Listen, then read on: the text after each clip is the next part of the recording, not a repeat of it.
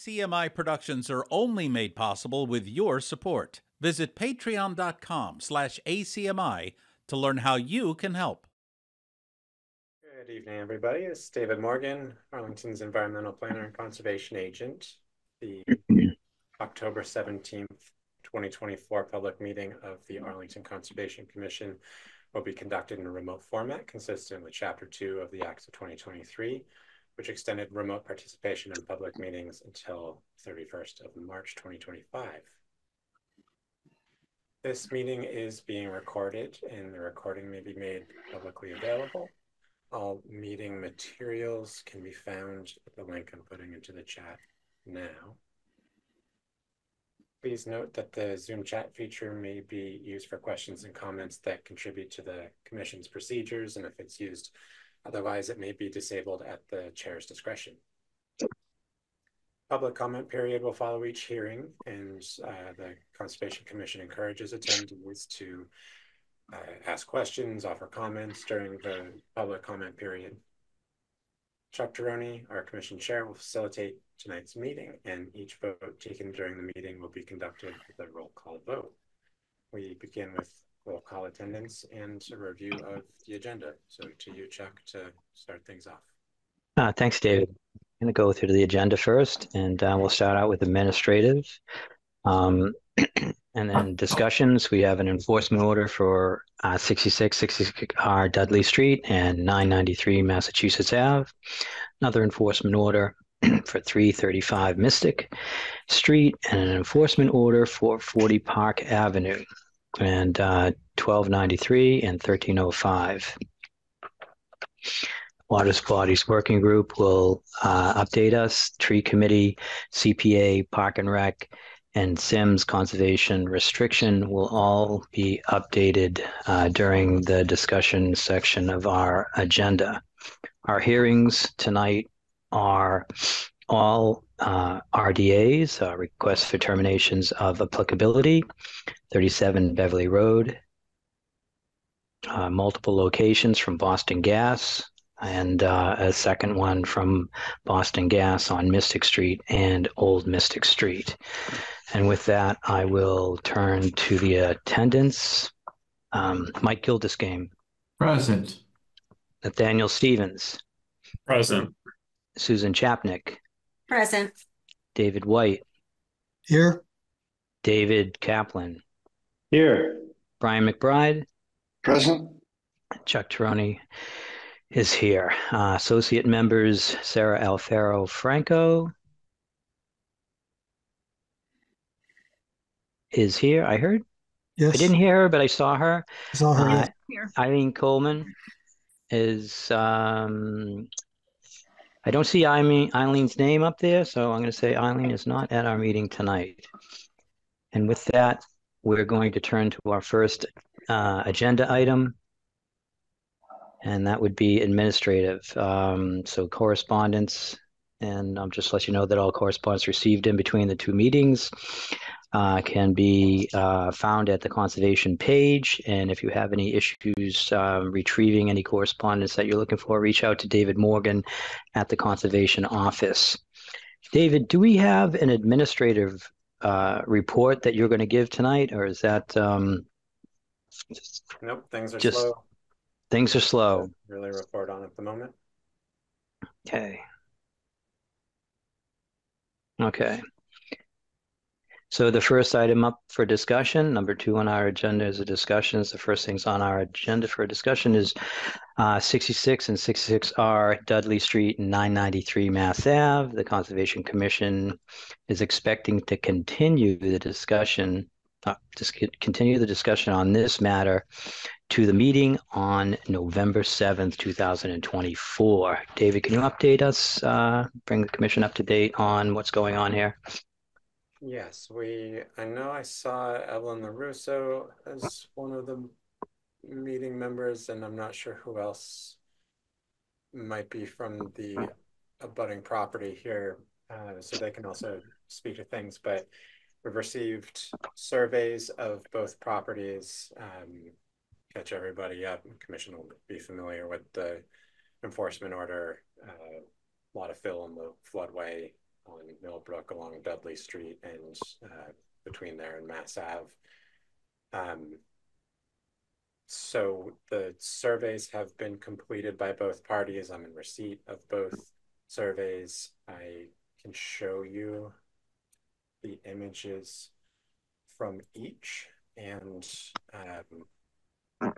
continue the conversation from there. There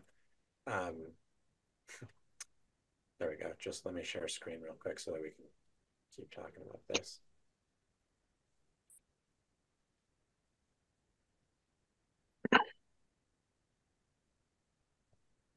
So David, just before we get too ahead here, the note you put on the agenda was that we're going to continue this. Are we going to go over it and then continue it? Talk about that, please. I think we'll just give an update on the surveys. I know that the owners at 66 Dudley were looking for some guidance about the planting plan, and at that point, I think we can move to the next. Okay, that makes sense. Can you zoom in on that survey so we can see it better on the screen? Yeah, let's see if it'll let me. And is this on the Google Drive by any chance? No, I just got this. This one came in yesterday, and the other property survey came in today, I believe. So this is new info. And will it let me zoom in?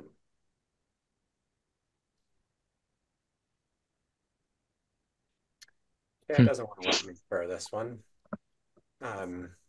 If you adjust the percentage at the top of the screen, that might do it right there. Let's see, try that. That's not, it's being very disagreeable. So at this scale, we can see Dudley Street. This is the condominium association property across Millbrook. You can obviously see Millbrook in there. That's written big enough that you can read it. And this survey does include the flood zone essentially through the middle of the property and maybe the lower third of the property. It's delineated there.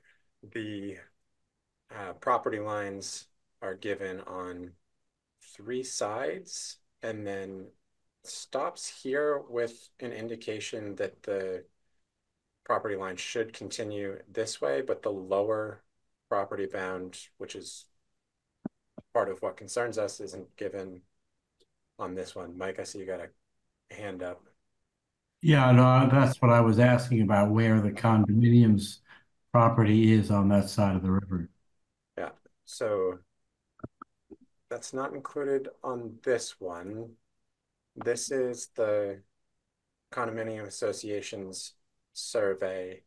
We're mostly looking at the parking lot here. So like the lower 2/3 of the screen is the abutting buildings on Mass Ave, the parking lot up to, so these dashed lines there, the slope going down to Millbrook, which is between these two sets of dashed and dotted lines. It continues down that way. This is the riprap wall constructed by the 66 Dudley Street owners. This highlighted portion is what the surveyor for the condo association says is the limit of the condo association's property. So if you compare this property line at Kathleen, actually, let me see if it'll let me. Great. Let's try again. If you compare the joint here, which is the lower portion of the neighboring property to 66, and then the portion that continues down on the 66 Dudley Street property, you can see that here is a line on the Kathleen Lynch lot rather, continues up this way, and then the supposed property line for 66 Dudley goes down here. So it does seem to follow that the rest of the line would continue as suggested on this survey along this portion of the Dudley Street property, which would include, going back here again, much more than we thought initially was part of the 66 Dudley. Sorry. More is part of the condo association property than we had initially thought. In the field, we looked at this and thought, here's basically the end of the stockade fence on the 66 Dudley site, comes down, we thought, essentially to this tree. And in the field, we thought that was sort of the extent of the encroachment. The rest of this in here is all given as encroachment in the condo association's survey. We're less concerned with who owns what where, but certainly we'll need the condo association's involvement and permission for work to proceed if restoration is ordered on their portion of what has been determined by their survey to be their property. David, is there, I think when you were swiping to the other one, I saw that it was signed, but I didn't see a stamp. I didn't see a stamp or a signature on this one. Yeah, this is Rover survey, not stamped. Let's just ask for a stamped copy at some point. I mean, we can discuss it, but I'm going to need stamped copies. Right, agreed. And I think we also need the same property lines on both maps. Right. Yeah, I that's a support good that. point. I was wondering why that other one that shows the property line doesn't have measurements between the meets and bounds.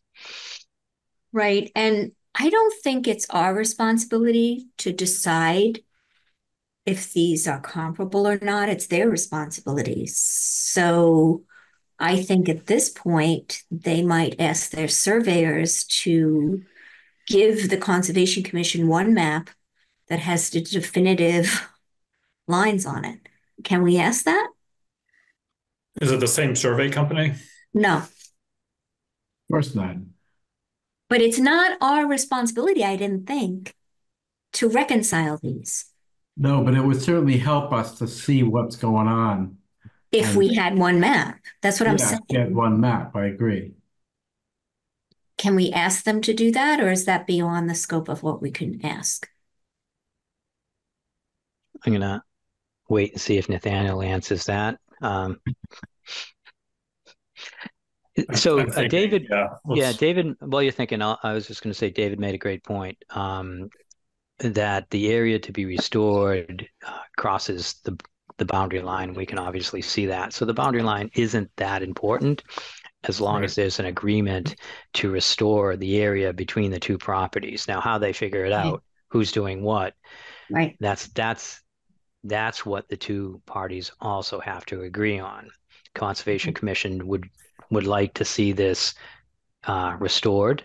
Mm-hmm. And I don't think we really need to see a property line. I think that's what David was saying.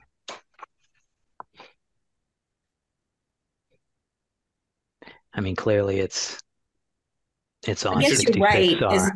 As long because they were doing two surveys to decide how to apportion the restoration costs, but that's not our problem, right? Yeah. Okay. Yeah. Okay. I suppose there is one potential snag here that we might get hung up on, which is that the order for restoration can proceed, and if that work is conducted in advance of their settling the dispute about the boundary, then it would seem to me that the folks at 66 Dudley, if they objected to the line, would be out part of their in quotes because we haven't determined this, but it would be out of part of their property, so to speak. So I guess I'm concerned that the property line alignment could hold up the restoration if there's a dispute. You know, just guessing. I mean, is there a dispute, or do they just didn't finish the plan? Speculation. I think we're spending too much time on the property line, frankly. I think they both have enforcement orders. If they present it as two different plans, that's fine, but they need to be able to mesh, be coordinated. The enforcement orders just remind me, David, they're exactly the same. So they depict, we didn't have an exact square foot area that they needed to restore at that point, because we thought it was just that little triangle in the corner. It looks like might maybe go down a little, but whatever it is, it's the same for both properties, and they just have to figure out how to get it done. Is that correct? Yes, the commission had updated both to match in order to provide the restoration plans. Okay. So I recall when did we update it? Sorry, do we have the updated enforcement order in the file folder? Because I remember I wrote it, but we also had a sketch that went with it. I remember you sketched it, Nathaniel, I think. Yeah, I sketched it. Yeah, I'm trying to look for that sketch in one of my mailboxes. I'm not finding it because we did a screenshot and we have general agreements as to the locations. Right. So so if we had a stamp plan, this plan that seems to be more complete, at least as far as the property line goes. If this plan was stamped, we have a property line. It's up to 66 to dispute that line. I haven't heard anything about that. So couldn't we proceed with this as long as it was stamped and signed as far as this is the property line? I guess if we hear in the meantime, if 66 feels like it's a line they want to dispute, we could bring them back to the commission after they resolve that issue. Right, but I think the two surveys showed different information. That's my other concern. The one that was prepared by 66 seemed to show locate where the terrace was, where the pavement was, and the other things one which is not shown on the other one. Right. And I think that's why we need to, if we can find that sketch, David Morgan, where if you can tell me what meeting we discussed that, I can try to find it. Because I remember I took a screenshot. You did, and you drew on it while we were in the meeting. Drew on, we were talking. Yeah. And what did we do with it? I think I must have. It was supposed to. No, it was supposed to be attached to the enforcement order. That was the decision. Mm-hmm. So if David can find the enforcement order, hopefully that was done.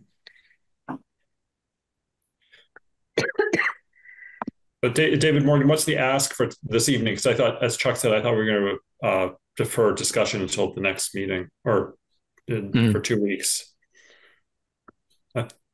November 7th. The request from the owners of 66 Dudley is some guidance on the planting plan because the wetlands expert that they had hired for planting plan has not been responsive, and so they're wondering about whether and how to go about getting the restoration plan requirements satisfied. Well, I think our general thing is obviously pick natives, right? Native plants and what? Sorry. And we also want to, maybe some trees, some shrubs. Shrubs, yeah. We want 3 layers if we can get it. I mean, that depends upon, one area they may be able to do that, in another area maybe not. I don't remember. I mean, at this point, it's getting late to plant. I mean, I've had stuff planted mid-November, but it is getting pretty late. Yeah.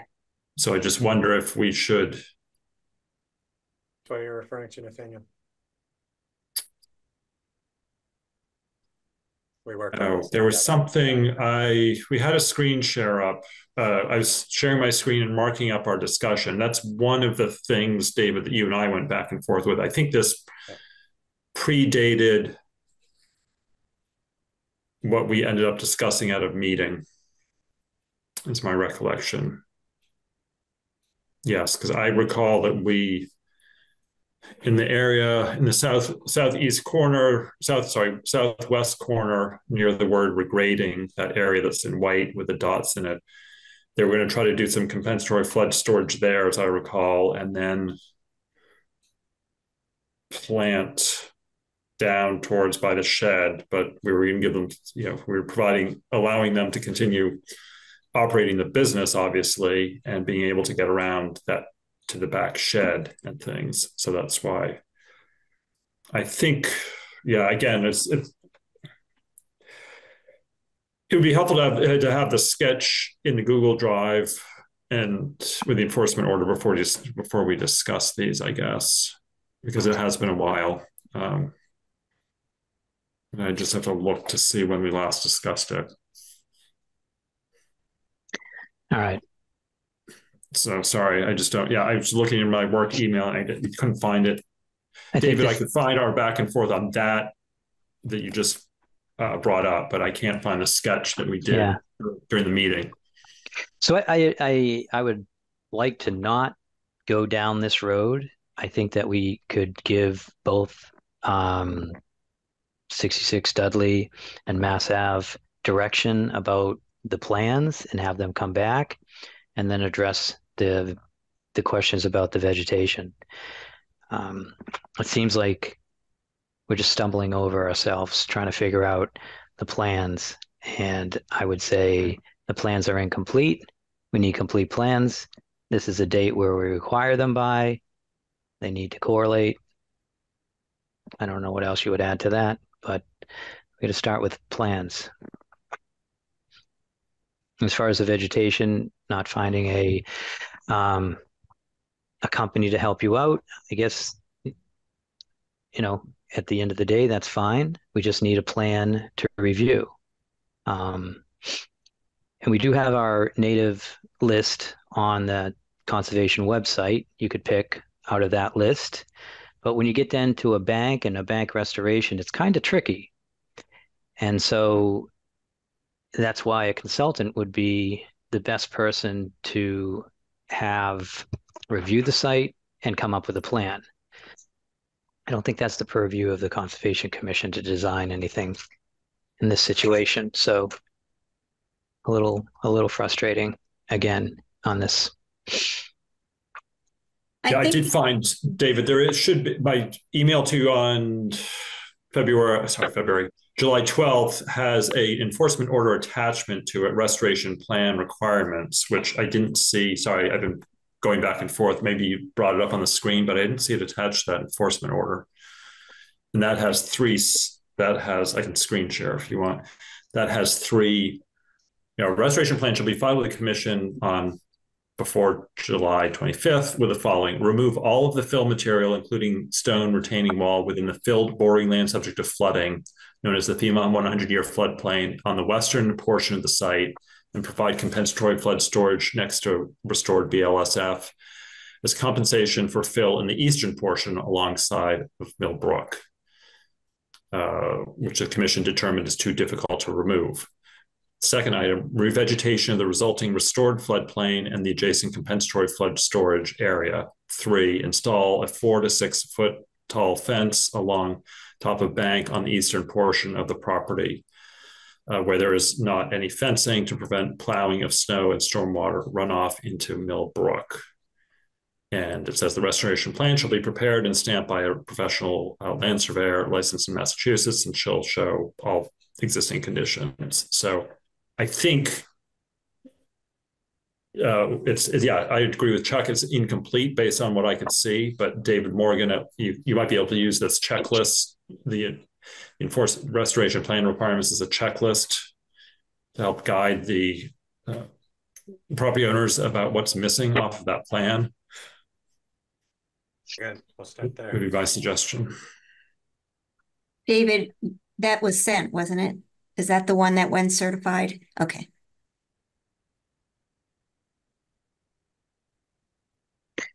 So I would suggest we move on. I see in the chat that two people are here from the Millbrook condos. Yeah, let's hear from, unless any other commission members have something to say, let's hear from the condo association. Sure. This is Franco Pasquale, one of the trustees of 993. So I think the first step was just understanding that border, because without having that, we kind of, to your point before, we don't know if there is encroachment or there isn't. At this point, based on our map, we can see that there's encroachment. And I think we're looking forward to connecting with the property owners at 66 Dudley to look at their plan and see what they were planning. We haven't seen that yet. So I think it's engaging with them at this point to show them that map and to understand what they were planning. Okay. Yeah, it might be helpful when David Morgan sends those plans out to the commission, also send them to each exchange them with the two property owners and exchange the contact info if they don't have it. Evelyn, are you available to speak on the survey at your property tonight? Sure.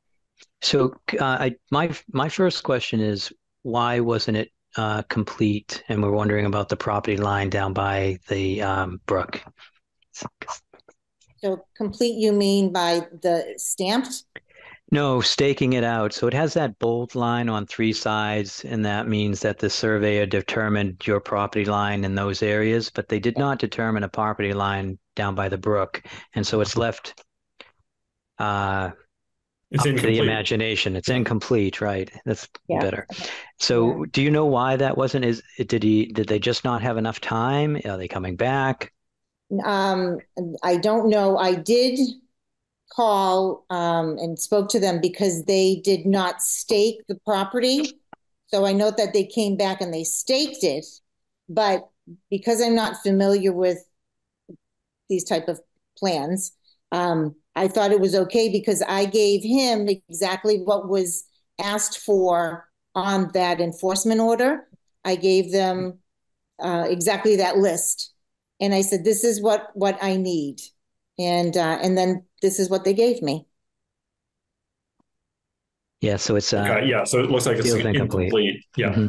Okay, so we're just looking for that bottom line then against Brook, correct? Yeah, they've shown they've shown 3 of your 4 property boundaries, and they need to show the 4th to make it complete. Okay. So. Okay, I'll go back to them and I'll go actually into the office so that I can discuss with them. Okay. Thanks. Okay. All right. So we should probably get that back. So that's taken care of. What about the vegetation? David, is that I don't know. I've kind of lost track of that part. Is that something that we should wait, in your opinion, for them to find a consultant, or is it put a date on it and have them come up with, some sort of plan for us to make some comments on? And that's, David. Well, I think that my recollection is they've got to figure out where the BLSF is and the compensatory flood storage is. So is the 100-year floodplain even shown on the survey plan, the Rober survey for 66? I thought David Morgan said yes, it was. Okay, so I couldn't see it, or don't remember already. Because I think that's the first thing, because you've got to do digging first before you figure out where your planting is, I think was the idea. Right, and the removal of the fill is going to be a pretty significant job. So I think maybe focus on the floodplain compensation first, and then we can focus on planting, or that'll give some time for developing a planting plan. Yeah. And in which case, I can work with both parties to show where those boundaries are for the BLSF and describe the amount of BLSF, well, compensatory flood storage that will need to be calculated in order to arrive at that part of the plan. Okay. And is 3 weeks between now and November 7th enough time to get all this done? That'll depend on Davy Resource Group and whether that's who Evelyn has contracted. Patty Burns, I think is her name. Whether Patty gets back in touch or if they choose to use another vendor. I would think we should. I guess we'll try. I think they're aware that there's an enforcement order. Maybe that just needs to be pressed upon the contractor a little bit more. Okay, so it sounds like we should continue or extend the enforcement order to November 7th with direction to complete the survey plan with the property line and making sure that the 100-year flood zone is on it and it's compatible with the enforcement order and all those lists, but work with David Morgan on that. Could you repeat the 3 things that we're changing the enforcement order? So we're complete the 66R Dudley survey to show the line on the bottom. We also requested a stamped survey from the condo association, which we didn't get, or you're not asking for that? We need one at some point, but I don't know if it needs to be part of this working copy. They should get one. It's if I paid for one of these, I would want a stamp plan.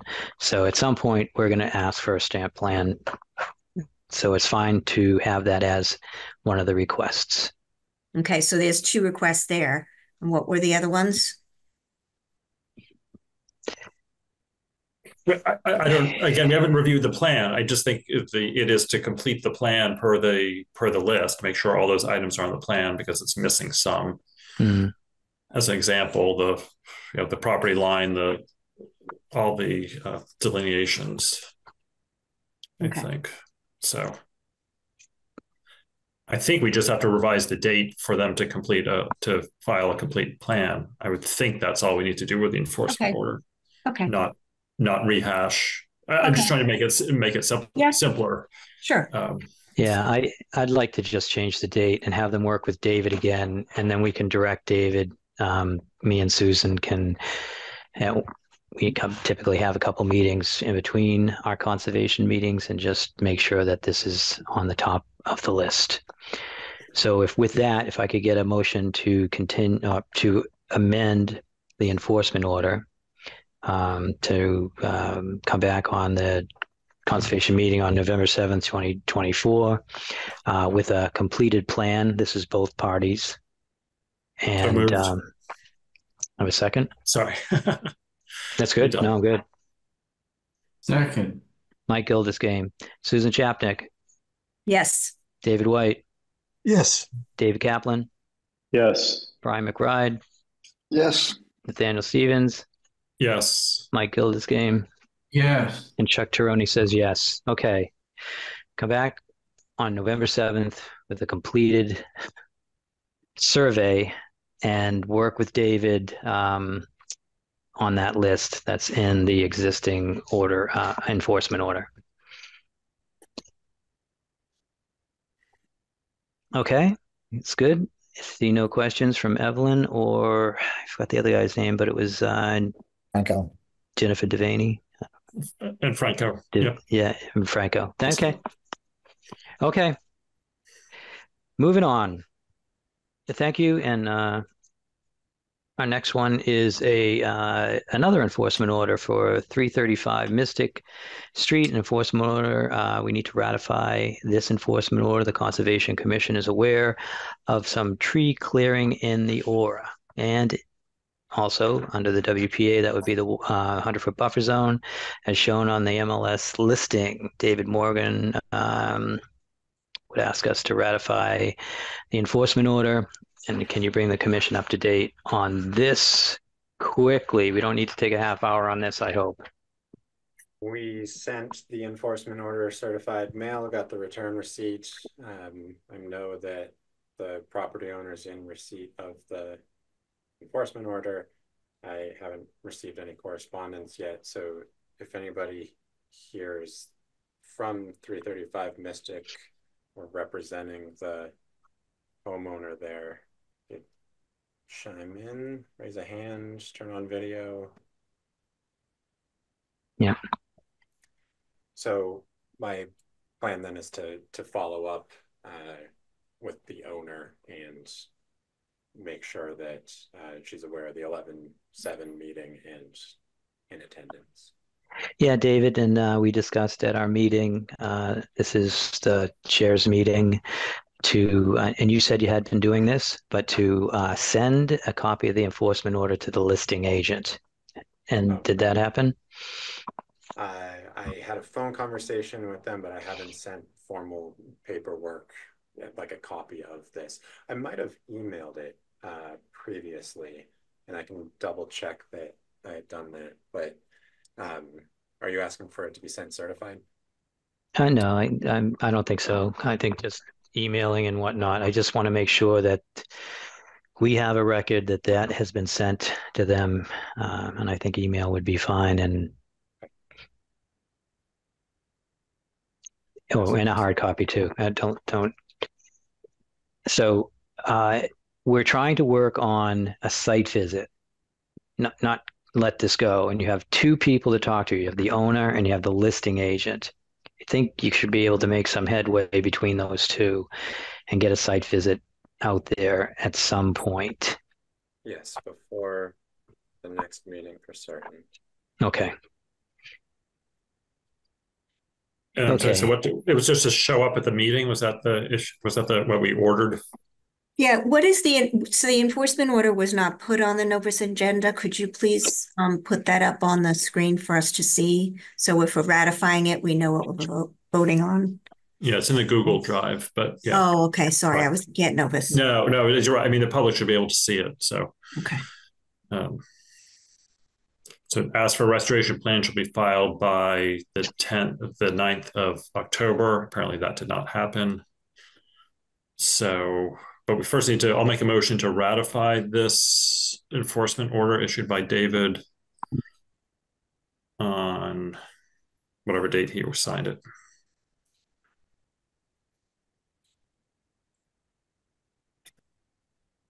Does someone want to second the motion?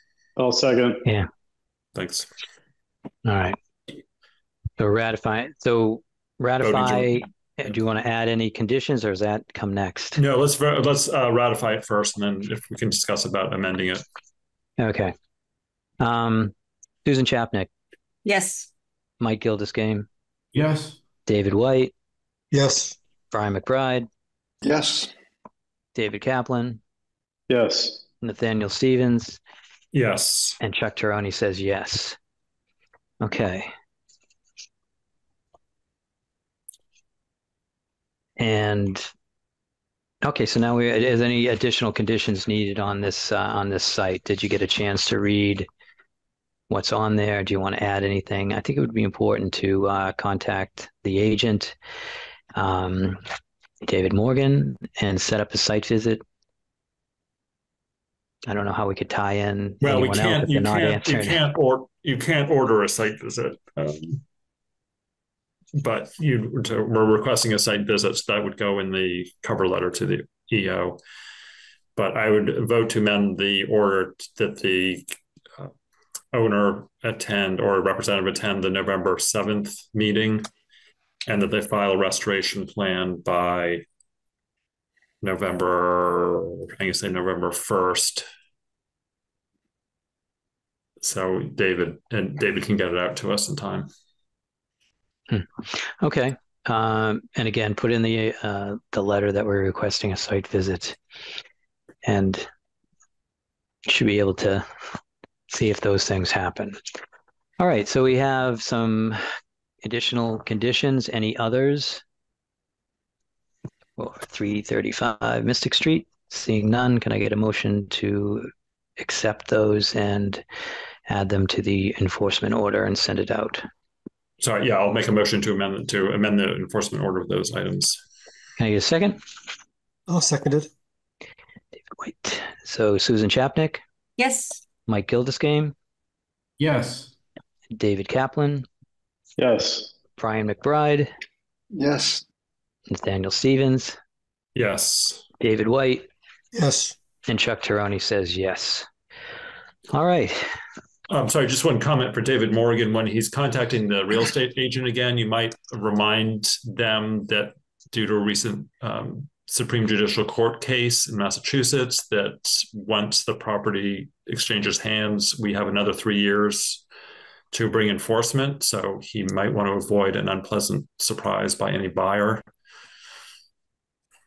We can't tell the real estate agent what to do, but we can say that there might be an unpleasant surprise if prospective buyers are not aware of this enforcement order, and leave it at that. Yeah, and I think that's the reason why we have David reaching out to the realtor, because we don't want them to be able to say that they knew nothing about it. Right, right. So it's planned to get them involved. Yeah, and we do have a history of enforcement with this property and this particular property owner that goes way back, but I won't recite that now.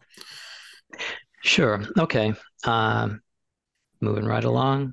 Enforcement order number 3, 40 Park Ave, 1293, 1305 Massachusetts Avenue.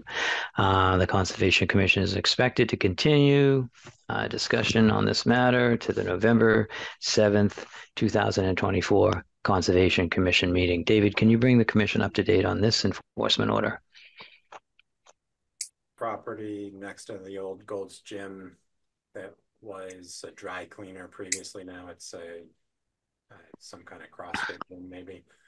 Clear cut. I forget the square footage, but the number's around 75 trees right down to the banks of Millbrook. Many of those trees are multi-stems. We're counting stems in that total, but at any rate, they are aware of the issue. I had a site meeting with them during which they handed me a letter requesting to continue to the 7th of November because the property owner is in Vietnam, some such place right now. So this is the context and everything that has transpired between. I suppose it's worth noting that they have designs on making improvements to the property that we discussed. They would like to seek a notice of intent in the future. Naturally, the first order of business is the enforcement issue, but this was essentially their opening salvo in a larger project. Okay. So we need to ratify the enforcement order for 40 Park Ave and 1293, 1305 Massachusetts Avenue. Chuck, again, can I see it put up on the screen for the public and myself who didn't look at Google Drive? It's not on Novus. Something must have gone wrong with Novus because it only put up the 40, at least when I click on it, it only put up the enforcement order for maybe the 40 Park Ave is here and the other one isn't. Wait a minute. Let me just check.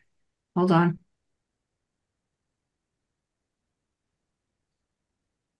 No, the 40 Park Ave came up. Sorry.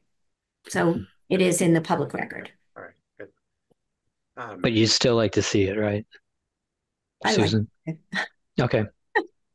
Yeah, so we're ordering the property owner shall take the following actions: install 12-inch biodegradable mulch sock for erosion control at the low point of the site along the bank of Millbrook. Ensure sock is maintained and in good condition through April of next year. Property owner shall attend the October 17th meeting of the commission to discuss. And I think you also ordered a restoration plan be filed by the 9th of October. So has the silt sock been installed? Yeah, silt sock is installed. It was 3,100 square feet, including floodway, riverfront area, buffer zone, and aura. I had also noted that the building drainage is going directly into Millbrook, which is a violation of itself, so that's a separate issue. And just as Nathaniel summarized here is the information about the filing and signed. I'll make a motion to ratify the enforcement order. Need a second? David White. Mike Gilderscame. Yes. Susan Chapnick. Yes. David Kaplan. Yes. Brian McBride. Yes.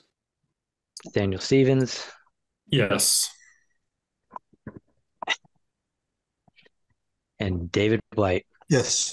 Chuck Troni says yes. And who was the second? Nathaniel Stevens and David White. Thank you. There are two separate enforcement orders because the activity happened on two properties. Obviously, the Mass Ave one is the second enforcement order. Oh, okay. Yeah, I made the motion for Park Ave. Okay. This one is 1293 to 1305. 1305. And I can give you the update on those property owners as well. I've been contacted by both Vincent Fanoff and Steve D'Agostino, Sam D'Agostino, sorry, of P&D Realty, who were unaware of the activity, did not authorize it, are in the know that this has been done many years ago by the same property owner, also affecting their property at the time. And so they're going to be reliant on the owner of 40 Park Ave to fulfill the requirements of the enforcement order. But that's still open for ratification and included the same details as the first one. We'll make a motion to ratify the enforcement order for, what's the address again? 1292 to 1305 Mass Ave. Can I get a second? Second. Second. Whoop, David time. White. Mike Gilderscame. Yes. Susan Chapnick. Yes. David Kaplan. Yes. Brian McBride. Yes. Nathaniel Stevens. Yes. And David White. Yes. And It's my neighborhood too. Chuck Troni says yes. Okay, that's ratified. Obviously, they're both coming back to the November 7th meeting, and those need to be updated. Yeah, so I'll make a motion to amend both enforcement orders to update the to appear at the November 7th meeting is when we want them. I think it says that already. I'm No? sorry? No, It doesn't? no. All right. They're going to come to tonight's meeting, right? Let's see. It didn't say to attend the meeting, actually. Oh, okay. So I would say in order to attend the meeting and to file a restoration plan by November 1st. Okay. Restoration plan. So amend the date of the restoration plan and add a requirement to attend the November 7th meeting. Yeah, So I think amend the date for guys. the restoration plan to November 1st. Is that what you said, Nathaniel? Yes, please. Okay. Yeah. And then attend the meeting. They say the owner's away, but we're meeting remotely. The guy's gone for a month. I think it's a pretty serious violation. He can make arrangements to attend or send a representative. Yep. I'm not sympathetic to taking off to travel for even business travel for a month and not taking care of this.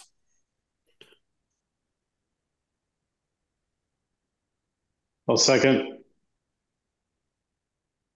Okay. Mike Did we Gilderscame. have to do this twice again for both properties? This is for both. He made his motion for both. I'm making a motion for both. Thank yeah. you. Got it. Thanks. Yes. Okay, that so was we got. Nathaniel. I'm sorry. I'm trying to take notes because I'm trying to be a good doobie. Thanks. Yeah, I made the motion. I made the motion. I think David Kaplan seconded. Correct. Yes. Thank yeah. you. Okay, sorry. And Mike Gilderscame said yes, and Susan Chapnick Yes. and David White Yes. and Brian McBride, Yes. Nathaniel Stevens, Yes. and David Kaplan. Yes. And Chuck Tirone says yes. Okay. That was a lot. Any more Okay. enforcement orders? This is so much fun. Now we got to get some headway on these enforcement orders. Moving right along, we have a Water Bodies Working Group update from David White, sorry. Sorry, David. Okay, there's been a post-treatment survey at Spy Pond with the results sometime in December. There's a harmful algae bloom at Hills Pond. I think it's still closed. Is that right, David? Okay. And the reservoir is going on much as before. The water level is down a bit. There's a bird walk on the 9th that we're invited to. That's pretty much what I have to say today. All right. Can I add one thing? Mm-hmm. The res is really down. I did a walk around it this past weekend. I've never seen it so low. But on the other hand, there were a lot of birds there. So I saw 3 great blue heron, and there was a great cormorant, which is usually a seabird. You never see them inland. Not the crest ones that we see, the great, really big one. It was amazing. There were birders there that with these huge telescopes saying, this is a list bird. This is a once in a lifetime. You know, so they were really excited. Great birding spot. Great birding spot. Yeah. They must go why there. Why is it so low, though? That was my question. They lower the water.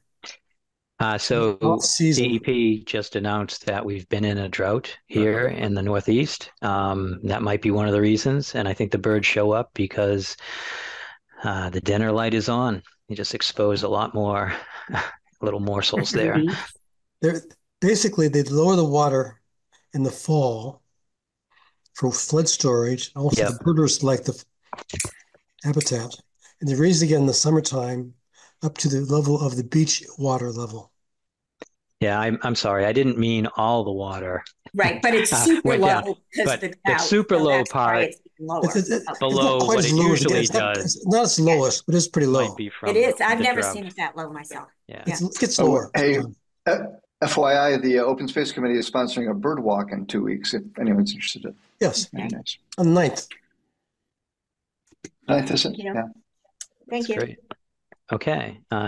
David, where do you meet for that bird walk? Right at the parking lot? Yes.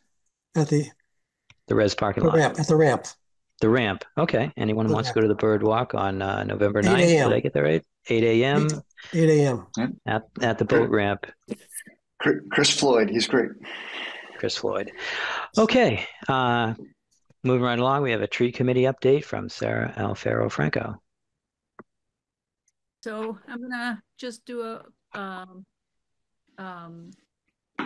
basically an update from the September 11th and October 9th meeting. As you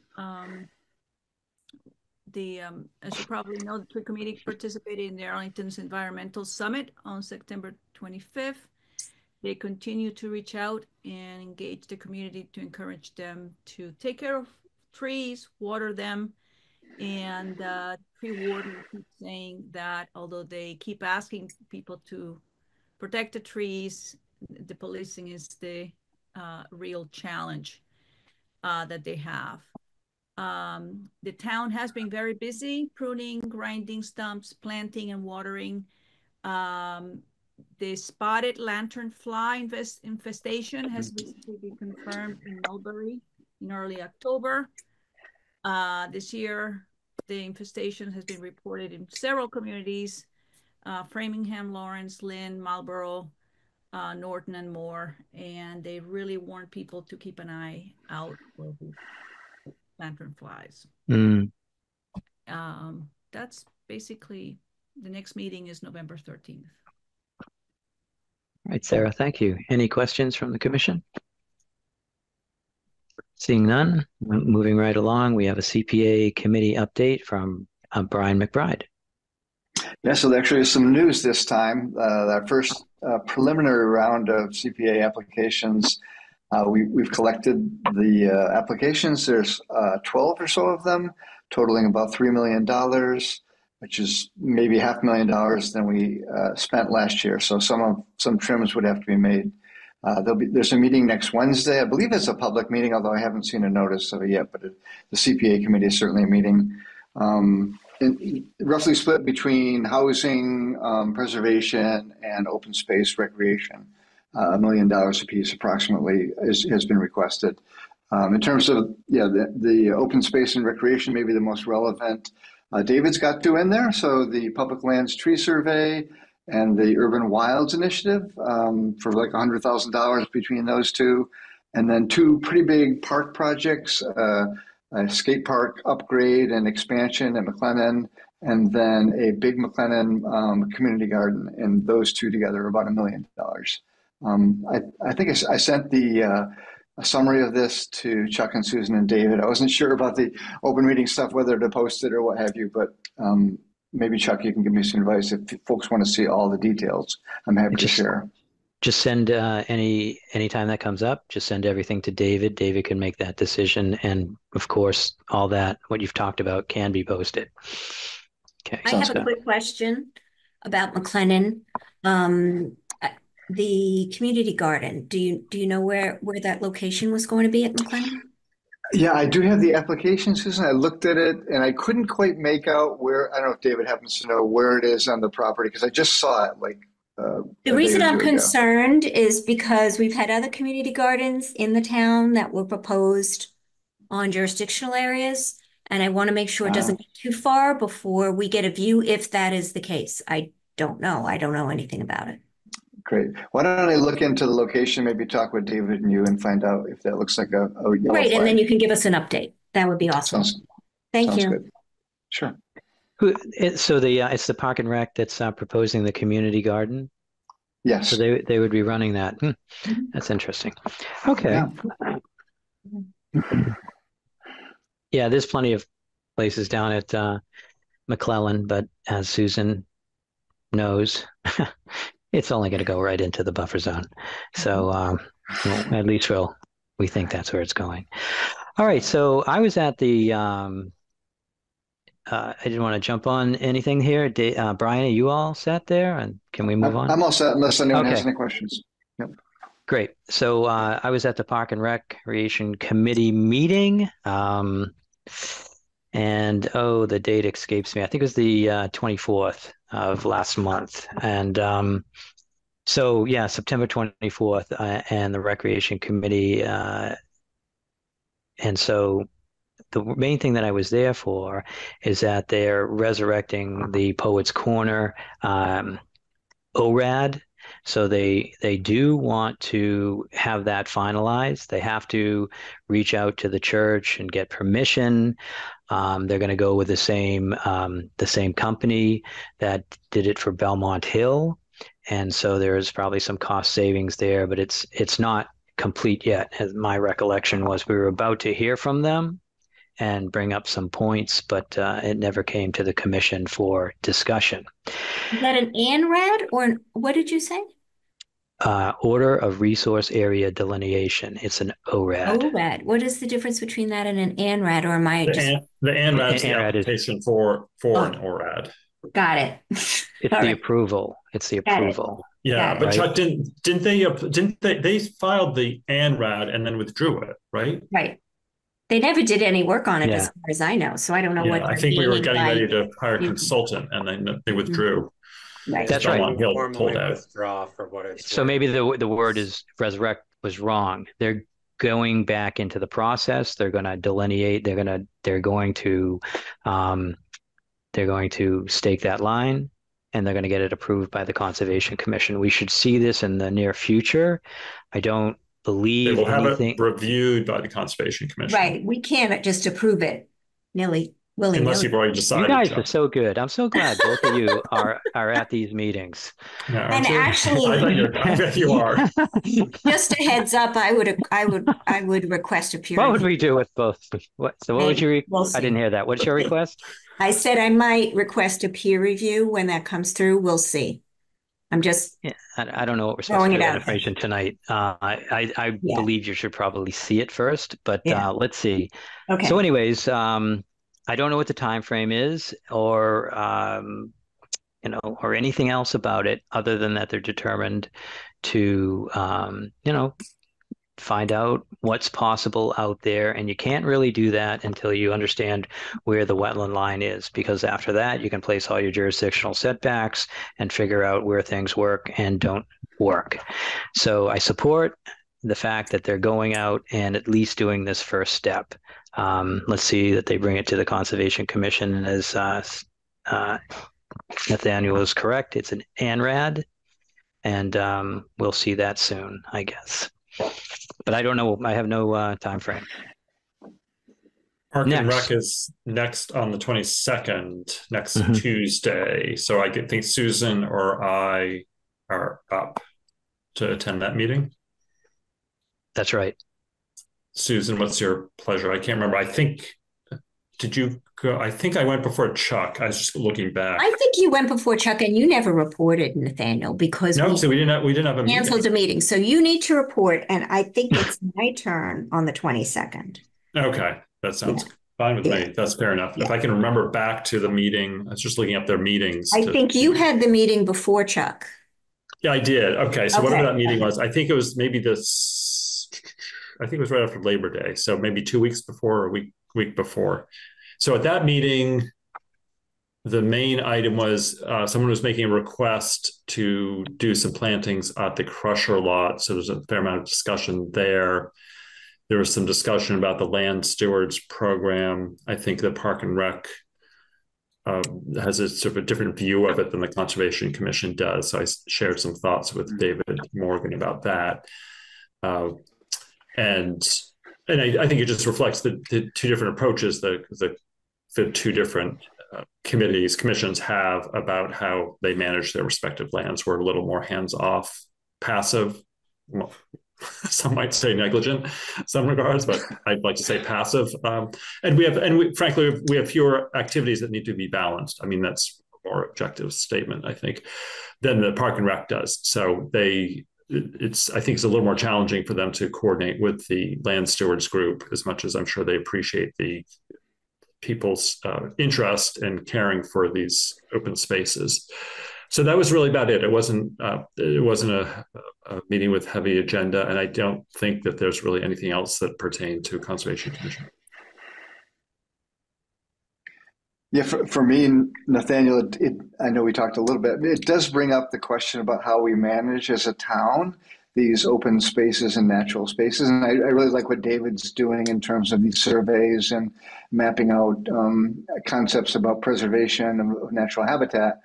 Poets Corner maybe falls under this umbrella too. And there do seem to be different ideas about what the best approach is for remaining natural habitat. Yeah, and I think also it's hard. I think I don't know that the meeting at Park and Rec really did remind me that open space is such a broad term. In my mind, open space could include the cemetery. It includes Menominee Rocks Park or McLennan Park, and it includes our Window on the Mystic or Meadowbrook Park. I mean, just think of those lands, how different they are. Conservation land, there's not any benches. There's rarely any paths. There's a lot of vegetation.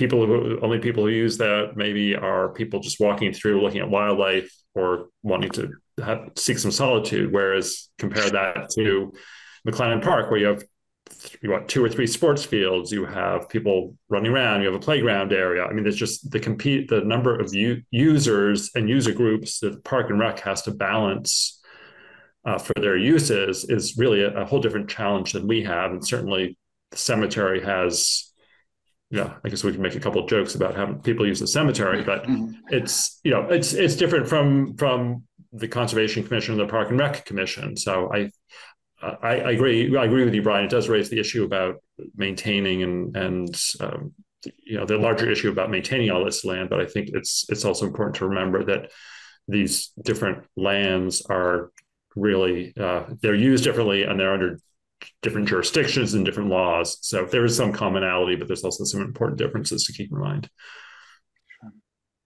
Do you think there's a better way of us coordinating with Park and Rec in terms of volunteer residents or community members that want to volunteer to, remove invasives, do planting, etc. So it brings to mind McLennan, since you mentioned that, which has lots of different uses.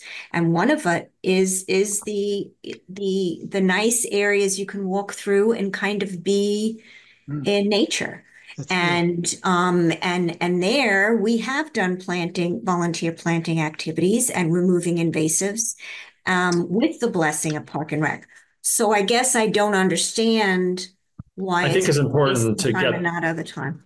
Yeah, I think it's important just to remind people that they need to get the blessing of Park and Rec, because it is ultimately Park and Rec's land to do that. And I think it's just important to check with the Park and Rec person.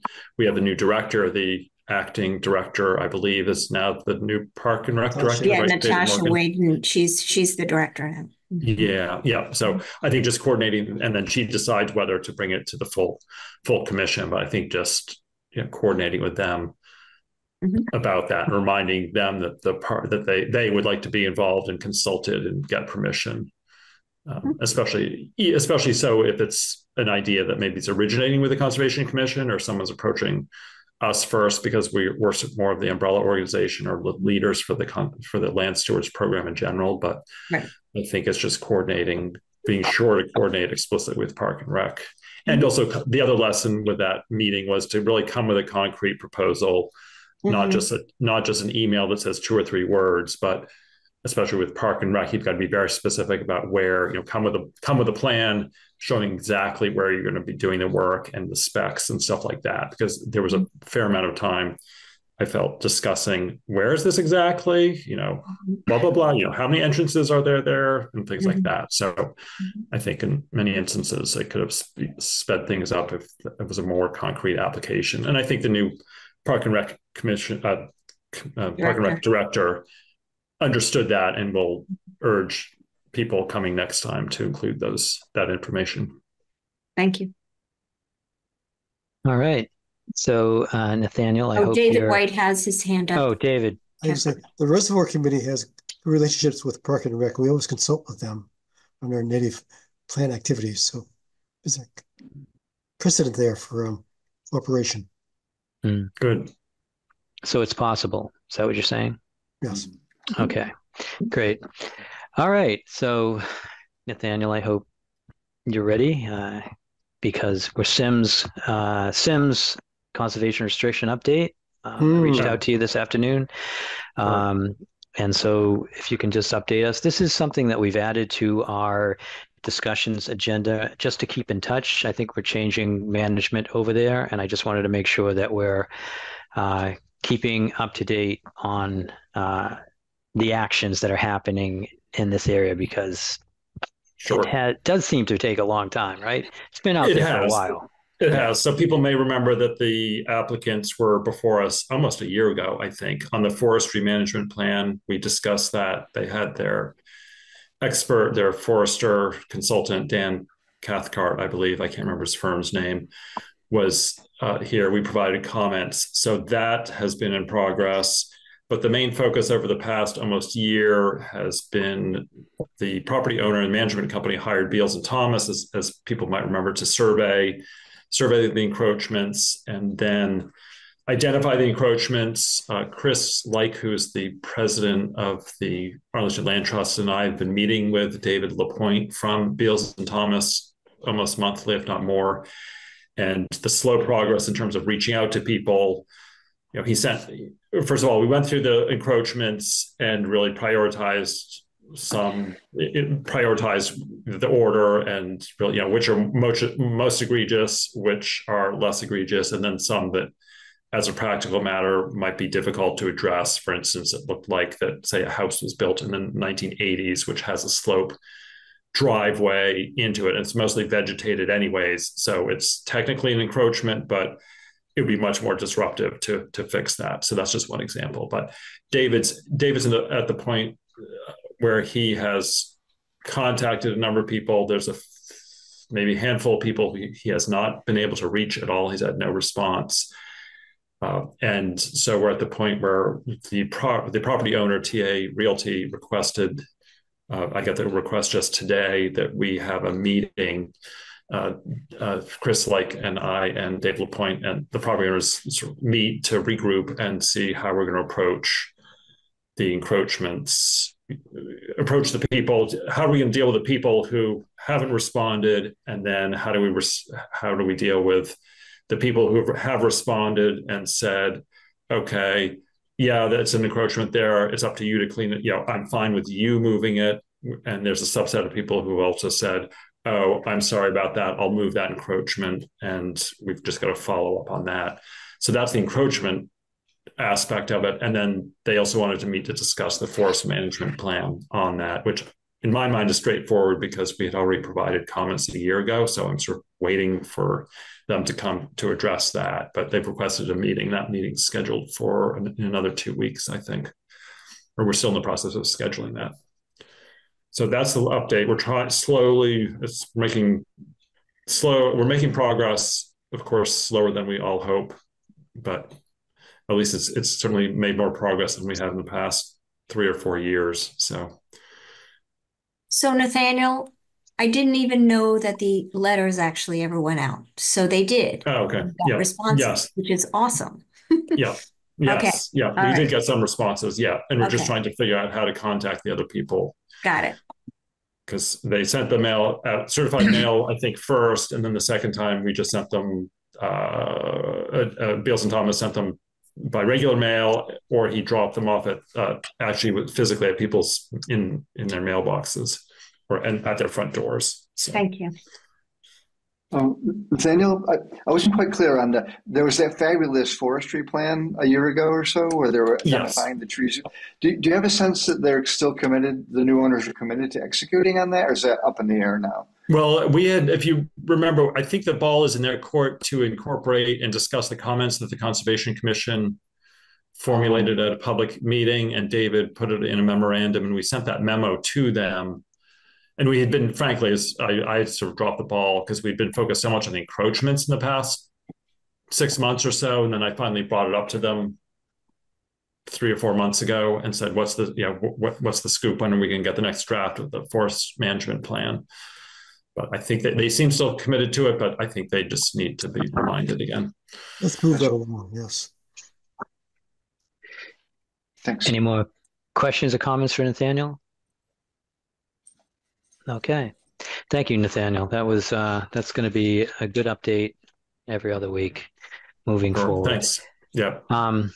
All right, so we're at our hearings, but before we open the hearings, I just wanted to let everyone know that Thorndike Place has been continued to October 24th, and that October 24th meeting is a special meeting, and there will only be one item on the agenda, and that's Thorndike Place. So it'll start at 7 o'clock, and it'll start at 7 o'clock, and it will just go on just like a regular meeting, but there'll be no other things discussed other than the topic of Thorndike Place. If you're looking for any of the latest correspondence, you can find that on the Thorndike Place website, or reach out to David Morgan if you're having trouble, and he'll help you. He'll help you with that. Now, moving on to our hearings. First hearing tonight is, let me get my papers ready. Request for determination of applicability for 37 Beverly Road. The Arlington Conservation Commission will hold a public hearing to consider a request for determination of applicability under the Wetlands Protection Act and the Arlington Bylaw for Wetlands Protection for installing a permanent dock at 37 Beverly Road. The applicant is proposing to build a 3-foot by 10-foot ramp and a 10-foot by 16-foot permanent floating dock. The 3-foot by 10-foot ramp will be anchored to an existing deck that extends to the high water line on the Mystic Lake. A site visit was conducted on October 16th, 2024, attended by Susan Chapnick, David Morgan, and myself. And I will actually start out and give a summary, and then you guys can chime in if I've missed anything. So we knocked on the door, we met the owner, we walked down to the dock, the existing dock. approximately 10 by 12. The deck, I said dock. We walked down to the existing deck, and that deck is approximately 10 by 12 feet. The deck sits on the high water mark and extends up gradient approximately 10 feet. The deck is framed, is relatively new, but was built on top of an old cinder block foundation that looks like it's been there for 20 years or so.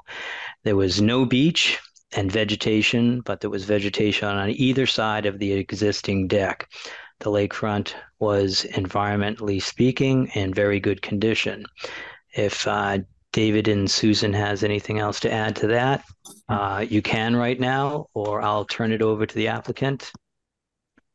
Seeing nothing, I'm fine with turning it over. Yeah, sure.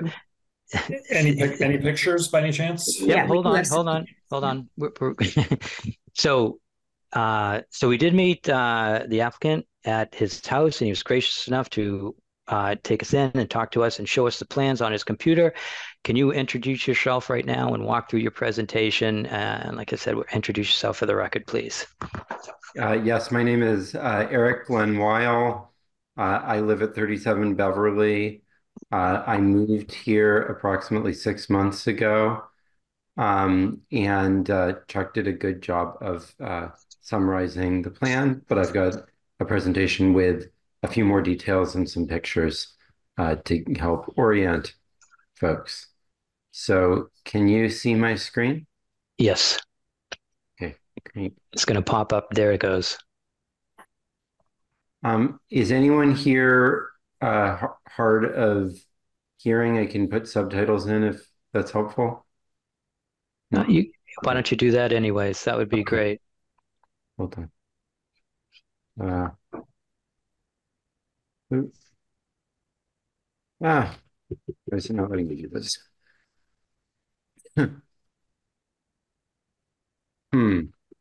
Oh, don't worry about title setting. Yeah, not necessary. Here we go. Yeah. Below slide. The bottom overlay. There we go. Okay.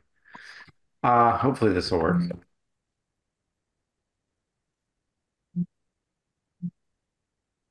What is going on? Also having Okay, here we go. troubles with sharing screen. It is a full moon, I swear. Yeah, exactly. So can everyone see this picture? Yes. Okay, great. So this is a view from the house down over the property that gives you an overall sense for it. We're proposing, I think Chuck already gave the overall summary. The existing setting, Chuck described well, but this gives you a picture of it, both with a little bit more zoom out so you see the vegetation and a little more zoom in so you see the shape of the deck. My understanding from the owner, which is maybe a slight contrast to what Chuck said, but I would have to verify this for sure, is that the two-level platform was built during the 1990s, at which time the lake irrigation pump was also installed, and that the platform foundation was from the 1940s. Chuck already said this about vegetation. The only interface between the dock and the shoreline would be the attachment of the gangplank to the pre-existing platform. There would be no additional reinforcement. This is what the dock would look like. It's a floating dock with mahogany finish, 16 feet wide by 10 feet deep. There would be two stabilizing non-load bearing thin steel pipes on either side of the dock to stabilize it. The access would be via this gangplank, which Chuck characterized appropriately. There would be a small aluminum swim ladder attached. All the other metal is stainless steel. The dock would not be seasonal, but it would be designed to bear, normal weather conditions, including snow and ice. Upon a full freezing of the lake, they would recommend attaching to the pump outlet inside of here a ice reduction electrical connection, which he said is possible. But they said that that is at this point, given climatic changes, like a once in 100-year event. He thought so, but you would know better than them.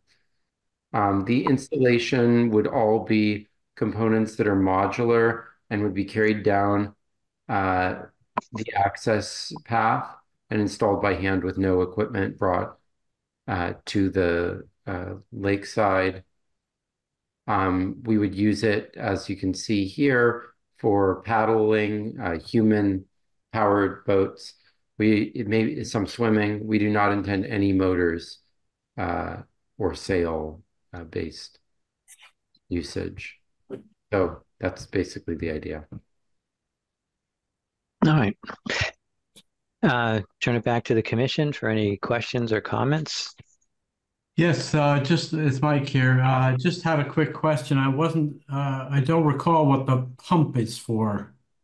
The pump is to irrigate the property. It's unrelated to this project, but it is pre-existing, and we've not done anything to alter that, except that there was a small hole that apparently opened up in the pipe and was letting out some air and liquid, and that was patched. But that's the only thing that we've done to the pump. And it's been there, I think, since the 90s. Thanks. Any other questions? Question. Sure. Yeah, just to clarify. So this is not a seasonal dock. You're proposing a permanent dock, it sounds like. That's correct.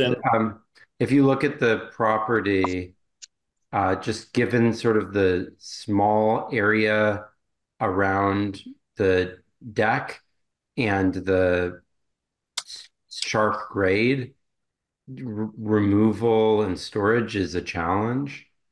So they recommended a permanent structure, a permanent floating structure. Okay, because I think we have required other people. I can't remember if it's on this lake or the other Mystic Lake to remove. We have conditions about them removing their floating docks in the winter season. I mean, if that is important or desired, I can certainly look into that. But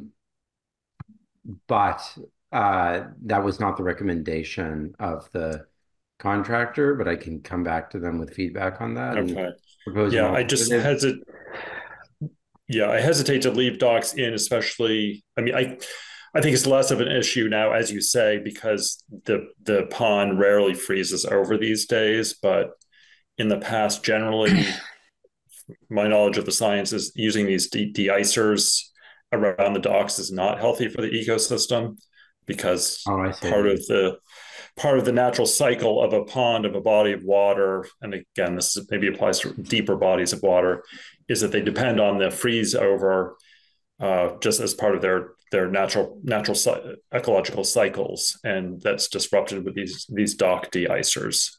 But again, I think it's probably less of a concern here in this pond than it is for the ponds in more northern New England and lakes that I'm familiar with.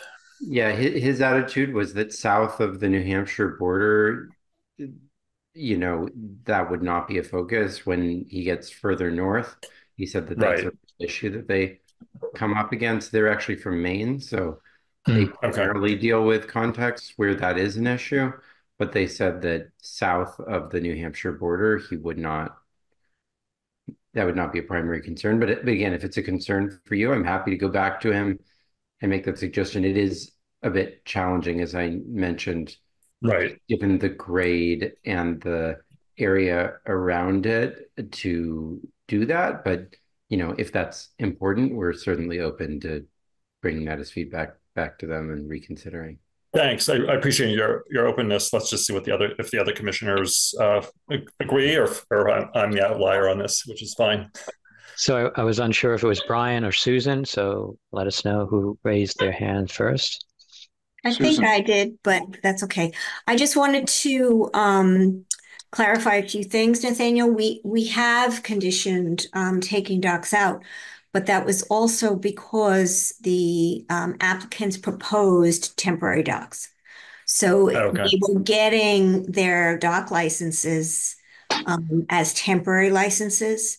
And that said, then we had times when they had to remove the dock and they couldn't put it in till a certain time in the lake, and then had to remove it by November, I think in April or something, and then remove it in November. So we had those conditions because they specifically wrote an RDA for a temporary dock and are getting that license from the state. So if this is a permanent dock, and I don't think I've seen one on my 10 years on the commission, but I do agree with climate change. I don't think Mystic Lake freezes anymore, but I haven't seen it. Even Spy Pond doesn't freeze a lot anymore like it used to. So he, and given that he got the advice from a company in Maine, I tend to thinking that's probably okay. I do agree with you that I don't like the idea of de-icing. I think it does change the environment when you start changing temperature. So it's not just putting chemicals in a water. I know you're not doing that, but even temperature actually changes the ecology for cold water organisms. So I'm not happy about that. And if we go on to say, approve this project, it does have jurisdiction, but we're not requiring an NOI, then I would put a condition in that you couldn't do that. That's just my 2 cents. Having been on the site, it is very steep. All of these properties that go down to Mystic Lake are immensely steep. Right. Yeah, which I'm is definitely very I'm remembering that challenging. now. Yeah. Yeah. And the I one that agree. we had a challenge with is just next door, the jet ski one, if you remember that one, is just right there. So it is a challenging site, and maybe a permanent deck would be, a better idea for them. And I think it's not going to impair the environment. It's not putting any physical things into the water body, really, except for those tiny little poles. Their advice to us was that if we didn't, use any de-icing thing, which sounds like we shouldn't, that in the roughly at this point 1 in 100 years, and that's at the current environmental state, so it might even end up even Never less happening. never happening at all. But if that did happen, there would be damage to the site, to the deck, to the dock. It wouldn't likely be completely destroyed, but it would be damaged, potentially. But also said that given the size of the lake, the amount of damage is probably not that great, because basically he said that the amount of sort of expected drift that's created by the ice is proportional to the lake size. So it's really when you have a very large lake that freezes over that you should expect enough drift to make a big difference. He said he's not even sure if there were a full freeze, whether it would do enough damage to actually require repair or just to sort of jiggle it around a little bit. So he didn't, again, I don't know anything about this, but that was his opinion, was that he really wouldn't worry about it too much. So I'm not that concerned about a no de-icing condition. Thank you. David Kaplan. Yeah, I just had a question about the mechanism for de-icing. Is it temperature or is it just agitation? My familiarity on my lake in New Hampshire, it's just agitation.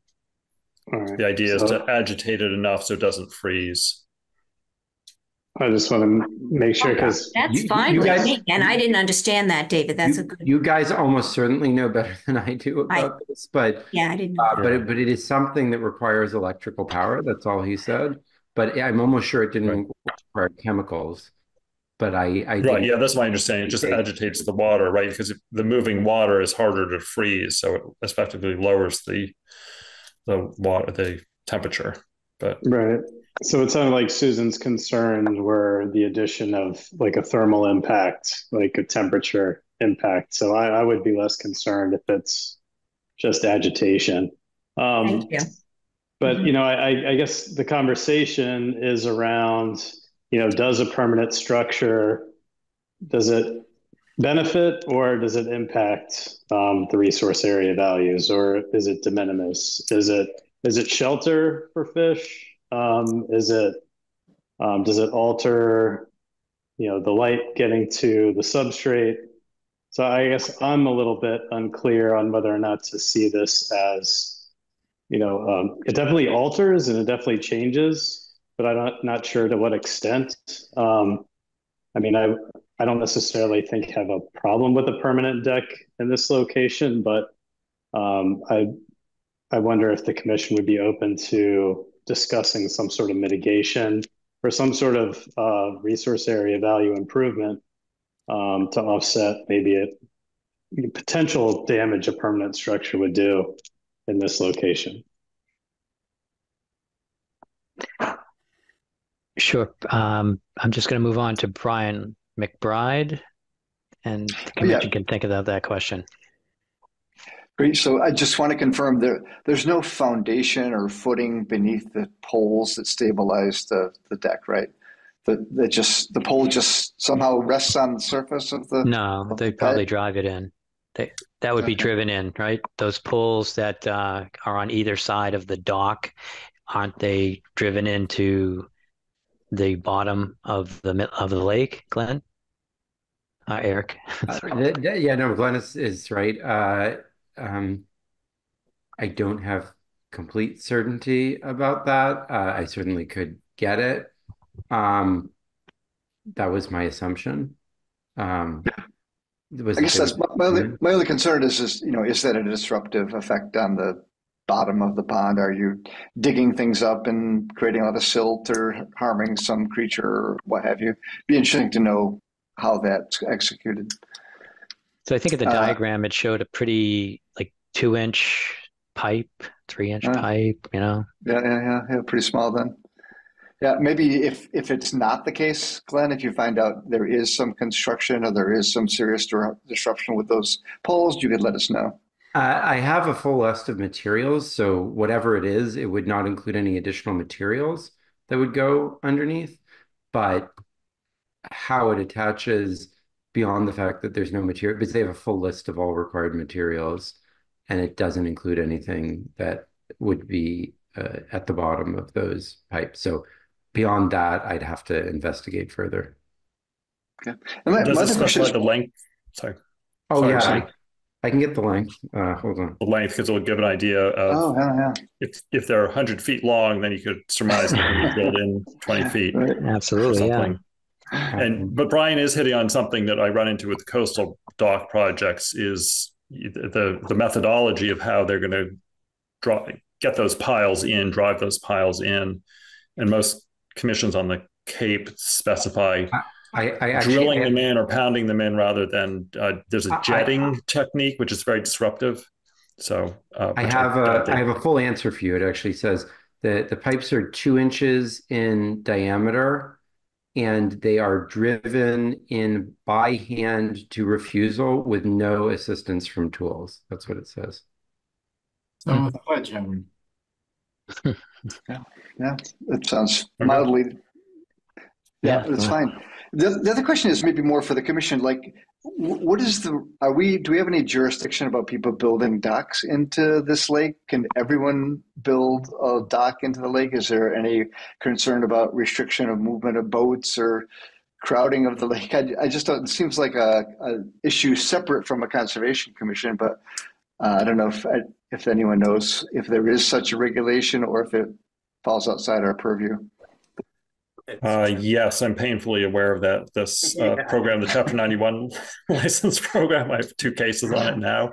Which, so you apply there is the, it's called the public trust doctrine. So as for Great Ponds and along the ocean, I'm trying to think of how to describe this briefly. The public has, as you say, the right to fish, fowl, and navigate, as you said. So DEP has a permitting program through Chapter 91, which tries to balance the right of property owners along water bodies to use their waterfront essentially and reach the water, and balance that with the public's right to use the water as well. And so there's a variety of ways you can get permits, like the Conservation Commission. And I'd imagine this one, there might be, they might apply for a small accessory dock, what is it? Minor chapter one license, or there's 2 or 3 other ways of getting permission from DEP through their waterways program, the Chapter 91 program. But a prerequisite of applying for that Chapter 91 license is to get a sign off from the Conservation Commission, either an order of conditions or a negative determination of applicability. Mm-hmm. Thanks, Nathaniel. More than you probably want to ever know. No, that's perfect. Yeah, it's great. I also wanted to let you know I got an answer for you on the means of de-icing. So apparently I've looked on their website. They offer 2 alternatives. One is agitators, that's the most common. And the other option is something called a bubbler, which I don't fully understand, but it involves the release of air to agitate the ice. Neither involve changes in the thermal conditions. Right. I think the bubbling, although it's not heating the water, I think the bubbling sometimes might actually warm the water a little bit. I don't know. I think it's the agitation and just bringing the water back up to the surface where it's warmer on the surface. Maybe hit sunlight. It says that it's about circulation of the between the surface and the lower level, and not about changes in the overall thermal condition. But yeah. Do you know how many agitators are needed? I have absolutely no idea. Yeah. No, I have no idea. I was wondering if I'm just looking at things on their website in terms of the general things that they offer, but I would think only one for this size dock, just judging from, again, my experience with lakes up north. So Nathaniel, did you have you started that conversation off being concerned about this, and then it turned quickly into heating an area around the dock. Are you concerned about agitation also? I am a little bit, but very much less so. I could go either way, I think, on this. So I think whatever, because again, I don't think it's going to, the bubblers will ever need to be turned on, or it's going to be once in a 100-year occasion. And with climate change, probably turn into one in, 500, and then one in 1,000. So that might be a good condition to not turn the agitator on in November and turn it off in April. Mike? Yes, thanks. Following on David Kaplan's questions, the dock planks, are they separated? Is there a space between the planks to allow light through, or are they butted up against each other? A good question. Great question. I don't. Deck spacing. They talk about it, the spacing of the deck. I mean, my guess would be that there's a small space, and that probably that's negotiable, but I don't really know precisely. It would probably stay in your spec. Oh, well, okay, hold on. Yeah, because that can be sometimes important to allow light through.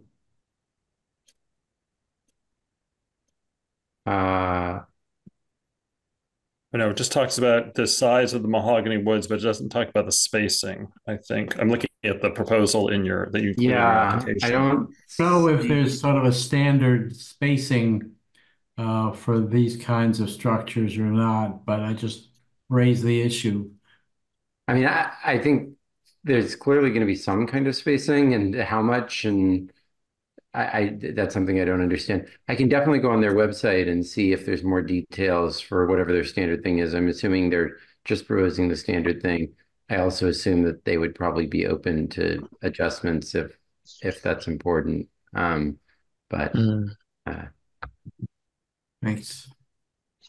Okay. David Morgan. Yeah, David's got his hand up. So Glenn, the idea is to match the surfacing of the dock to the existing deck. Is that true? The coloration, I doubt that the exact nature of the planks would necessarily be matched, but I think probably they would match it. And I could go measure the ones that are there, but eyeballing it, I would say that there's probably 3/8 of an inch spacing between each of that would be my guess. But I'd have to go measure it. I also have some pictures of the float units in mahogany that they have on their website, which give me the impression that it's approximately similar, but it's kind of hard to tell without being more precise. to Dave Kaplan's earlier point about habitat impacts, I'm not sure that slats at 3/8 inch or even like smaller than that are going to really make a difference in terms of subsurface light penetration. So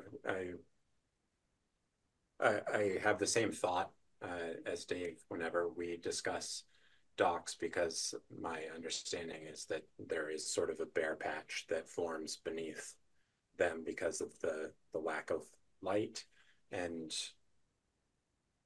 mitigation may be appropriate, some small fashion, but I mention it just because the spacing of the boards, I think that's sort of a finer point than the overall impact.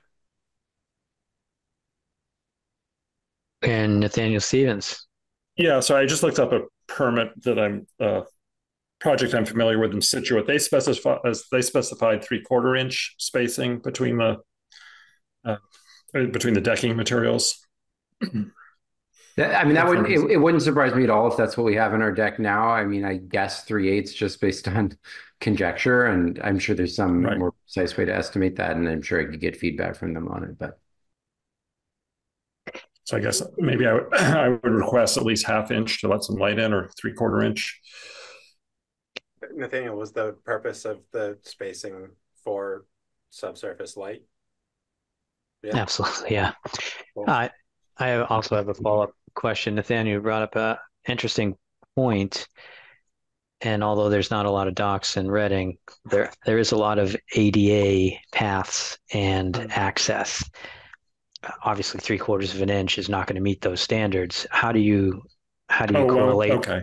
Yeah. Well, no, it has to be butted up against each other, basically. Oh, interesting. Yeah. But I don't know if Glenn needs to meet those standards as a private. No, but again, so we don't know if Glenn's going to keep this house forever, but that's not a concern in front of the commission. If it was, I didn't know if that came up in some of your other I would say that if ADA is a concern, there are more pressing things I would focus on the property, especially the access down to that region. It's way too steep to get fundamentally rethought. And in fact, sure, the opportunity to purchase this property is that the previous owners have been growing older, as we all do, and we're not prepared to handle those challenges any longer. So if I was thinking about ADA issues, that wouldn't be top of the first thing I would think about. Well, no, I brought that up not for your site and for your age, but I brought it up because Nathaniel seemed to have a lot of background and it would help me elsewhere. So it seemed appropriate to ask. But I see this, that everyone's ready to jump on me and say this is not the right site, but certainly the right question. Anyways, let's move on. So we have a permit in front of us. We've talked about it. Seems like there's some mitigation that might be needed. I think we haven't fully discussed that aspect yet. I did say in my report, my site visit report, that I did feel like the bank was quite vegetated. So much so that I don't think anyone's wandered left or right outside of straight in front of the deck that's there. But there might be a spot for some mitigation, and of course, that's not up for us to propose, but just to say that it would be nice to have some.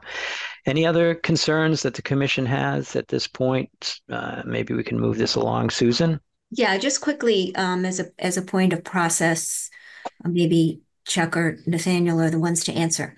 We can't put mitigation in an RDA. That's not appropriate. I know we sometimes put a few conditions, like you have to use hand tools or whatever, but you can't put mitigation in RDA. Am I not right about that? Yeah, you're gonna get two different answers. Okay. You're gonna get two different. I'm more so the pure constructionist, and Nathaniel will say, absolutely, it's not the appropriate. But let Nathaniel answer for himself. No, I'm Chuck, gonna Chuck knows hold me on. well. I'm gonna Yeah. answer, Susan. All right. So, and I would say we have an applicant that seems to understand what the conservation wants. Sometimes it's worth a little bit of trust, and you can put conditions, and people have, and towns have put 1 or 2, 3 conditions on these. It's inappropriate. I get it, but our agreement is with this applicant. So each commission is different. I think that in some cases it may be appropriate. Do we have any way to enforce it? Well, that's the enforcement order, and it's not through this.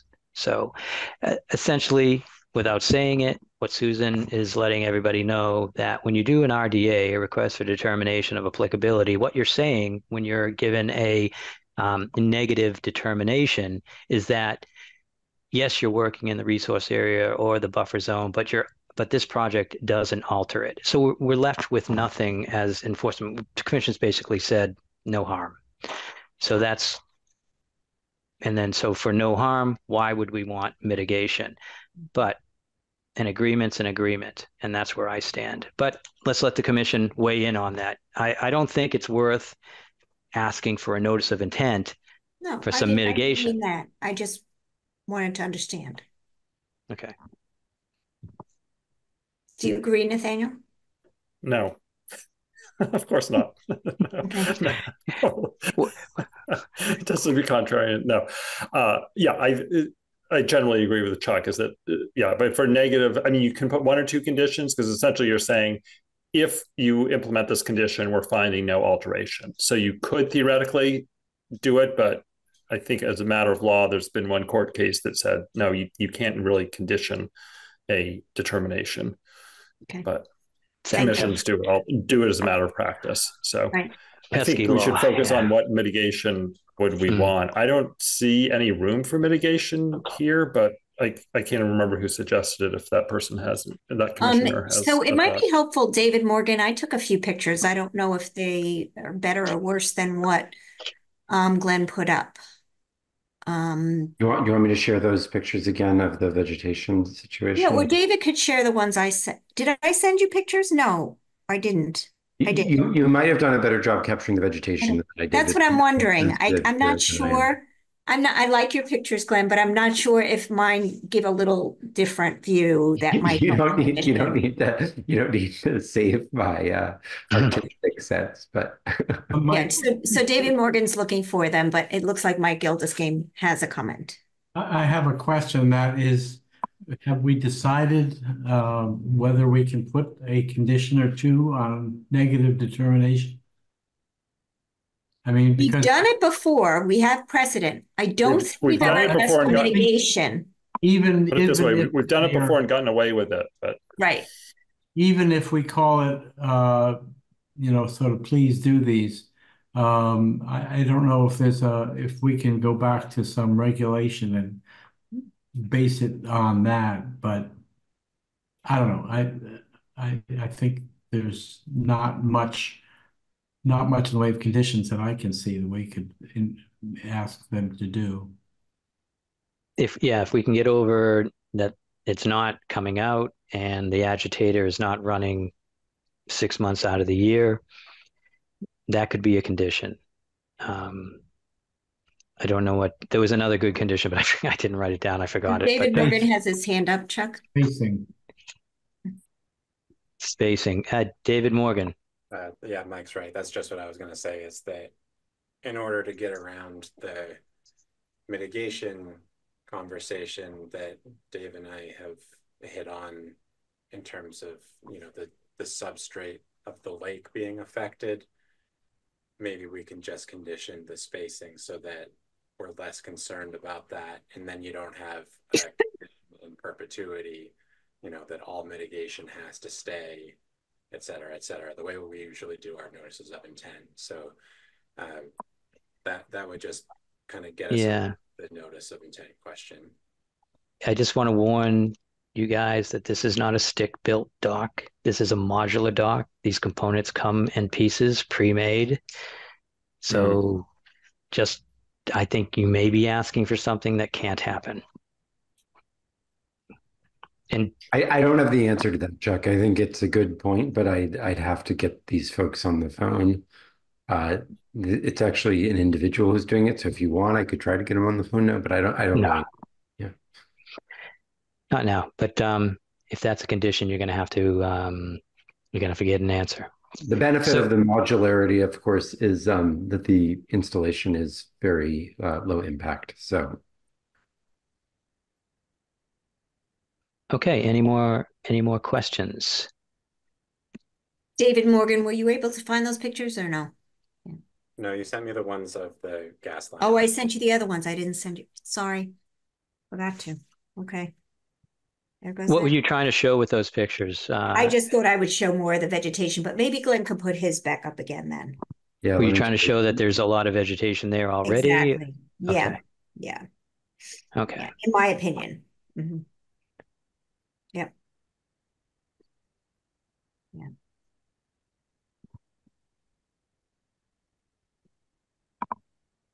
Yeah, you can see on the left that there's the brush comes right up to the edge of where the dock is, and on the right there's a little space there, but we've been on sites where it's clear from one side of the property to the other, and this is far different from that.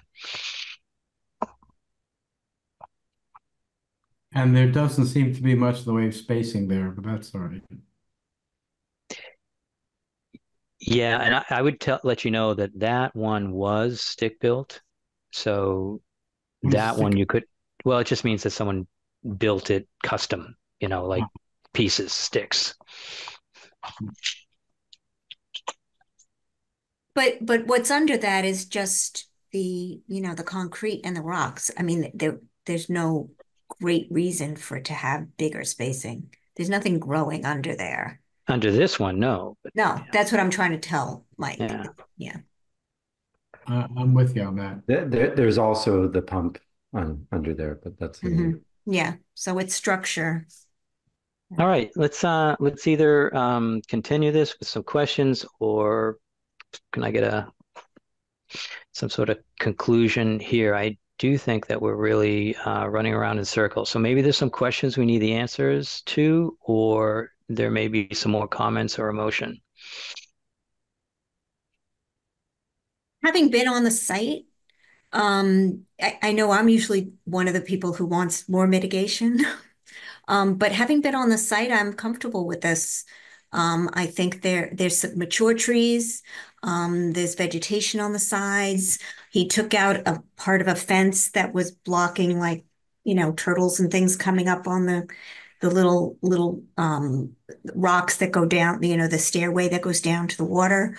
So I'm feeling comfortable with this one. It wasn't as much damage to the edge of the water as I've seen before. Other homes in the same area. So I feel comfortable, and I would make a motion for a negative determination.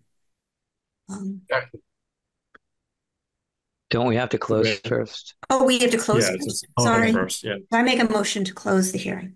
Sure. Can I get a second? Mike Gildas-Game. Okay. Nathaniel Stevens. Yes. David White. Yes. David Kaplan. Yes. Brian McBride. Yes. Susan Chapnick. Yes. And Mike Gildas-Game. Yep. Chuck Tirone says yes. Okay, so let's discuss what some of the conditions that are not allowed could be. So we're concerned, does it make sense to not make this because we have Chapter 91 permit and we have this RDA. RDA is 3 years. Do we want to see this in 3 years and verify the conditions at that point? The condition is to come back in 3 years. What would we be verifying? I guess the vegetation, what vegetation? The existing vegetation still remains. It's still kind of in the same general condition that it is right now. So this new use, or this use with this different family doesn't enlarge the area around the dock or the deck, and the vegetation remains.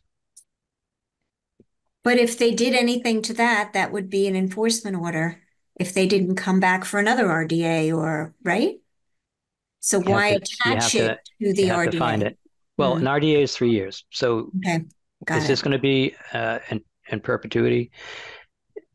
I guess Well, it that's effectively is. I mean, I checked with the past docks, we've issued a permit, and yeah, it's 3 years, but people still keep their docks in. okay. You're really remember, you're really permitting the work more so than allowing Right, it you're to not stay. permitting the structure, because even when you do an NOI, it's 3 years and you're not permitting the structure of the addition on the house, you're permitting the work being done, right? Am I Well, wrong? the way I see it is we're making sure that the dock, the moorings, the floats, the locations all meet the bylaw. And if those things change, then that would be a problem. But if I'm good with it. I just thought I'd throw it out because there was a little bit of discussion about mitigation. All right. So the next one that we said was the agitation. Is there a condition about agitating the water? No, I guess I would limit the agitation if the agitator is going to be used, the bubbler is going to be used, I would limit it only to when there's actually ice there. Okay. Which I think would save Glenn electricity too. I understand these. Yes. Frankly, I'm not saying what you should or should not make a condition, but I don't plan to even purchase one. My plan, and was their suggestion, was that if there is indication that it might occur, that they would be able to get one down to us in time. So I don't even have an intention to have one. Right. Okay. And the next one that I remember was the spacing, and I guess that might be a condition, is if it's possible, space the decking boards 3/4, ½ inch to 3/4 of an inch apart. Okay, so we came up with two conditions. Yeah, just have conditions that we can't have. Yeah, let's have that. Right. Goodness.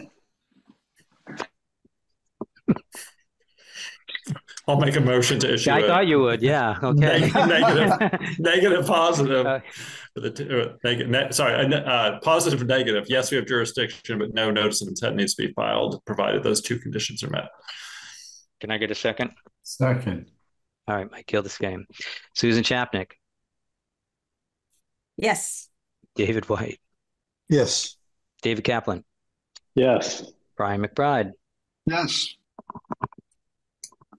Mike Yes. Gildersleeve. Mike Gildersleeve. Did I say that already? Sorry. Nathaniel Stevens. Yes. And Susan Chapnick. Chuck Taroni says yes. Susan, what did you say? I said yes. And tell me Great. the two conditions again, Chuck. One was if possible, spacing of the dock planks 3/4 of an inch. And what was the other one? half to half an inch? No, ½ to 3/4. We're good Got with it. either or somewhere in between. Okay. And what was the other one? The agitator would only go in on iced conditions. Okay. Thank you. Okay. And Wayne, are you okay? Do you understand what's going on? I think I understand. Yeah. Okay. All right. The only thing I would ask you all around the vegetation, even though you didn't put it as a condition, is just in terms of your preference, is your preference for us to just sort of leave those things alone and or pare back any leaves that grow over the entry point? Or is your condition to have like a landscaper actively invest in fostering vegetation there? Because I can kind of do either, but I don't even know what's preferable from your perspective. I think we're saying just leave it alone.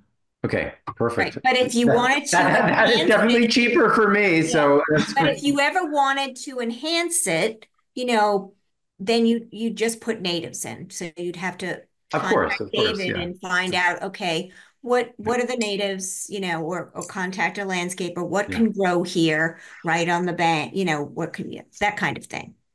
But you definitely are allowed to prune. You can the only pruning that we do is to just make sure that path isn't obstructed, which it does get. Those things grow quite strongly in the spring, Mhm. and it does obstruct it. And then usually the landscaper comes and just pares back a few That's fine. Just don't use any branches. herbicides. Yeah. Okay. All right, so we're all good. Glenn, thank you so much. Great presentation. I'll never Thank forget. you. I'll never forget your keyboard that I saw when we were in your house there. Oh, That you mean was here, I'll show everybody. that's wild, man. Whoa, Oh my whoa. God. Wow. That's I crazy. got it because my daughters get a kick out of it. All right. That's awesome. Well, I appreciate it. Yeah. All right. Thank you. Thank you. Thank you. David will send that permit out to you. Live long and prosper. Yeah. Yes. Thank you. Thank you. Bye now. Okay, moving right along, we have a request for determination of applicability and RDA from the Boston Gas Company for multiple locations. This application is for multiple locations and will be led by Vice Chair Susan Chapnick. Will facilitate this discussion. Susan, can you take over at this point?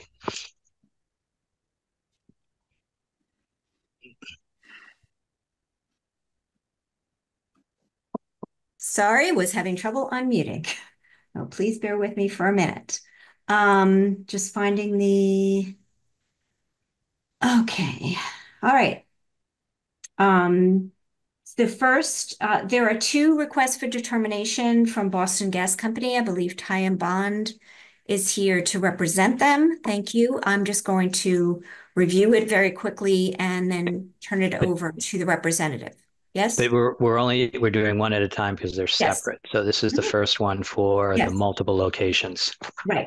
So the first one is a request for determination of applicability under the Wetlands Protection Act and the Arlington Bylaw for Wetlands Protection for gas main replacements at North Union Street, Gordon Road, Wheaton Road, Patrick Street, and Purcell Road in Arlington. And as we know that our Arlington bylaw and implementing regulations require that gas maintenance come before the Conservation Commission for review. This project is for orientation, is near the Thompson School. That's North Union Street, runs in front of the school, and then the other roads run perpendicular to North Union Street, down to Decatur. We did a site visit on October 16th. Myself, Chuck Tironi, and David Morgan. We walked the area. The main replacements are going to be actually in the roadway. They don't impact any other area other than in the roadways itself. We saw a nice flock of turkeys there. Hopefully they won't be impacted. The area's in a 100-year floodplain to Alewife Brook, but there's no other jurisdictional area. And I'd like to turn it over now to Ty and Bond. And is that Isabel? Yes. Hi. Thank you. Hi, if you could introduce yourself for the record and you can present the project. Sure. My name is Isabel Arthen Long. I'm an environmental scientist with Ty and Bond. Also with me today is Chad Raymer. So thank you, Susan. That's an excellent summary of the proposed work. I will, I don't know if it's helpful for me to share my screen to show figures. Would that be? Yes, that would be great. Thank you. Great. All right. Can everybody see that? Yes. Yes. So the full scope of the work that Boston Gas Company is proposing is along North Union Street and several adjacent streets. The only portion of that work that is jurisdictional under the Wetlands Protection Act and bylaw is within Gordon Road. So the full project is proposing around 1,800 linear feet of gas main replacement, but within jurisdictional resource areas, that's only around 215 linear feet within bordering land subject to flooding here. So as Susan mentioned, all of the work will occur within existing paved right-of-way. The right-of-way will be restored to existing conditions and existing elevations. So, there will be no loss in compensatory flood storage. the work is a gas main replacement, which is considered exempt under the Wetlands Protection Act. So we are looking for confirmation from the Conservation Commission that that exemption would carry over to the Arlington bylaw. And I can show an image here of Gordon Street. So this is what Gordon Street looks like in that bordering land subject to flooding area.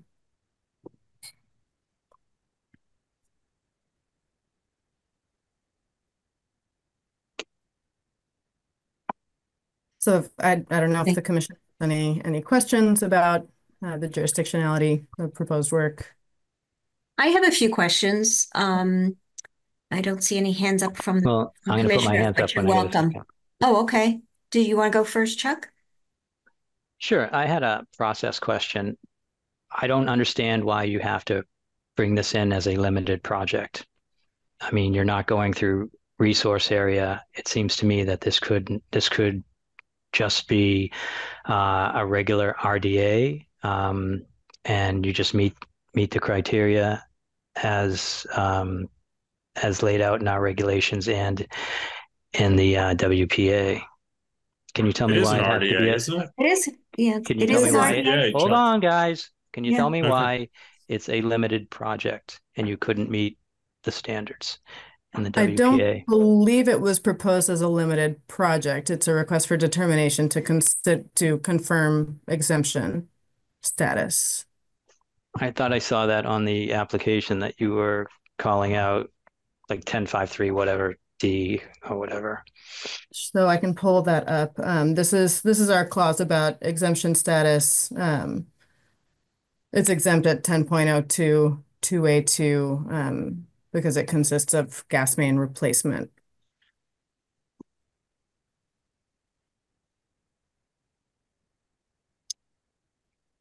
So that's not limited that's not limited. No, that's an project. exemption. Okay. Yeah, Yeah, 10.553 yeah. 5.3 is limited project. Yeah. Okay. I'm going to go to David Morgan. Thanks. I also just have a process point. The question about exemption there is moot because that was drawn from an old version of our regulations. And I sent a clarifying email to National Grid and Tie and Bond to explain that further. But basically the question comes down to the positive or negative determination on the RDA. Nothing to do with exemption. Sure. Thank you, David. Yeah, that's how I'm reading the RDA. So.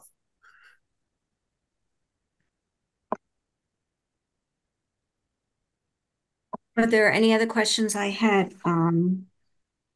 I had one. Well, just to kind of understand this whole thing. So why is the gas main getting replaced? Is there a leak? What's the reason? Is it past its lifespan? Sure. Generally, it's the age of these gas mains. They were mainly installed, in the 50s and earlier is my understanding, and it's replacement, I believe, of. Well, I have to look at the drawings here to see what the pipe material is. But generally, we're replacing with plastic piping that is more resilient than, say, previous pipes that were made of cast iron that are leak prone and required to be replaced by the state. So you're not replacing these because there are active leaks there now? No. Okay, just because of age, and then you're replacing them with high density PVC or something. Right, more resilient materials. Okay, all right. And I think Boston Gas has an operation and maintenance plan, or do you, whoever is doing the work, in terms of sediment and erosion control and protecting catch basins. I don't know if there were any on Gordon Road. Yes, so the typical best management practices that would be used were included with the RDA. These are excerpts from National Grid standard practices. Okay. Yeah. And I think so what is that bail? So this is, you know, if it's a weed free watering were to be required, there's certainly more details shown here than what would be anticipated to be needed for this project. Right. That's in DLSF. You know, we're not anticipating to encounter groundwater, you know, within the roadway. But this is sort of to cover all bases. These are the standard best management practices they would be reaching for. Okay. I just wanted to make sure that we weren't using hay, because that wasn't clear to me that we're using straw, because that's a requirement of our local bylaw. Okay. Yes. Thank you. I have no more questions. Does anybody else have a question from the commission? I'd make a motion to close the hearing. Thank you, Nathaniel. Is there a second? Second. Was that Mike? It's Brian. Brian, sorry, Brian. And any further discussion about closing? Okay, then I will take a roll call vote for closing. Mike Gildersgame? Yes. Chuck Tironi? Yes. David White? Yes. Dave Kaplan? Yes. Nathaniel Stevens? Yes. And Brian McBride? Yes. Did I miss anybody? Myself, yes. So we're closing the hearing. And would somebody like to make a motion Let's talk about the RDA, or do you want to talk about conditions? I just want to make sure that all the silt sacks, and I'm assuming they go in no matter what. It's not a discretionary item. So all the silt sacks on Gordon Street, if needed, have a curb inlet, something to block the curb inlet. I guess it has a piece that would be installed just to make sure that we are blocking all the sediment. And we looked at some on this road, and the storm drains did look quite filled up. But still, I think it's a good practice to go through there and have those blocked up during the process. Thank you, Chuck. Anybody else? I'll make a motion to issue a determination that the work is exempt under the Wetlands Protection Act, but not exempt under the bylaw, but notice of intent is required. Okay, so basically it's a positive negative determination of the RDA. Is that correct? Well, it's We not don't want to quite, say it because that way. it's an exempt, yeah, it's exempt under the act, but it's within jurisdiction under the bylaw. Got it. Okay.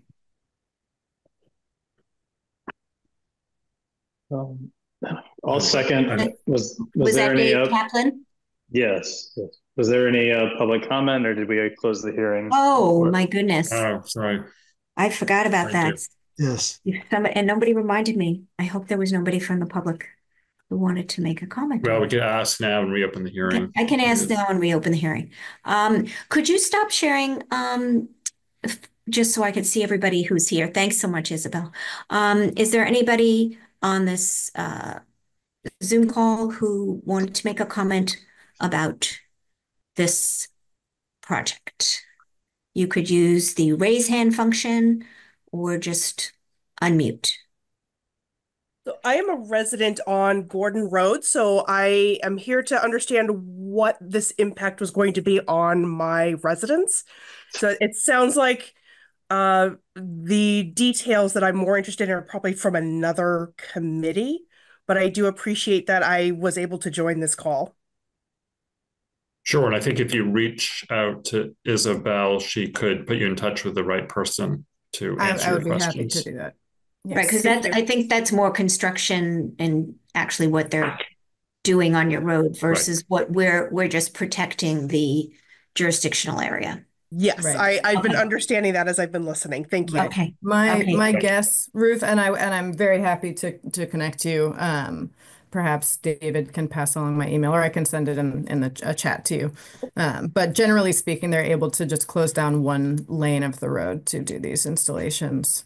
Well, it is a private way, and it looks like the gas main is directly in front of the driveways of 3 of the residences. So I have concerns about flooding issues that happen on the road already.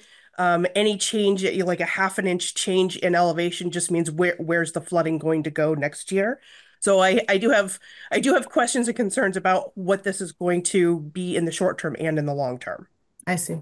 Yes, and in terms of access, I'm happy to connect you with someone from Boston Gas Company to address those concerns. As far as elevations go, we're within bordering land subject to flooding, and therefore we're absolutely required to return elevations to existing conditions. So there will not be any increase in elevation there.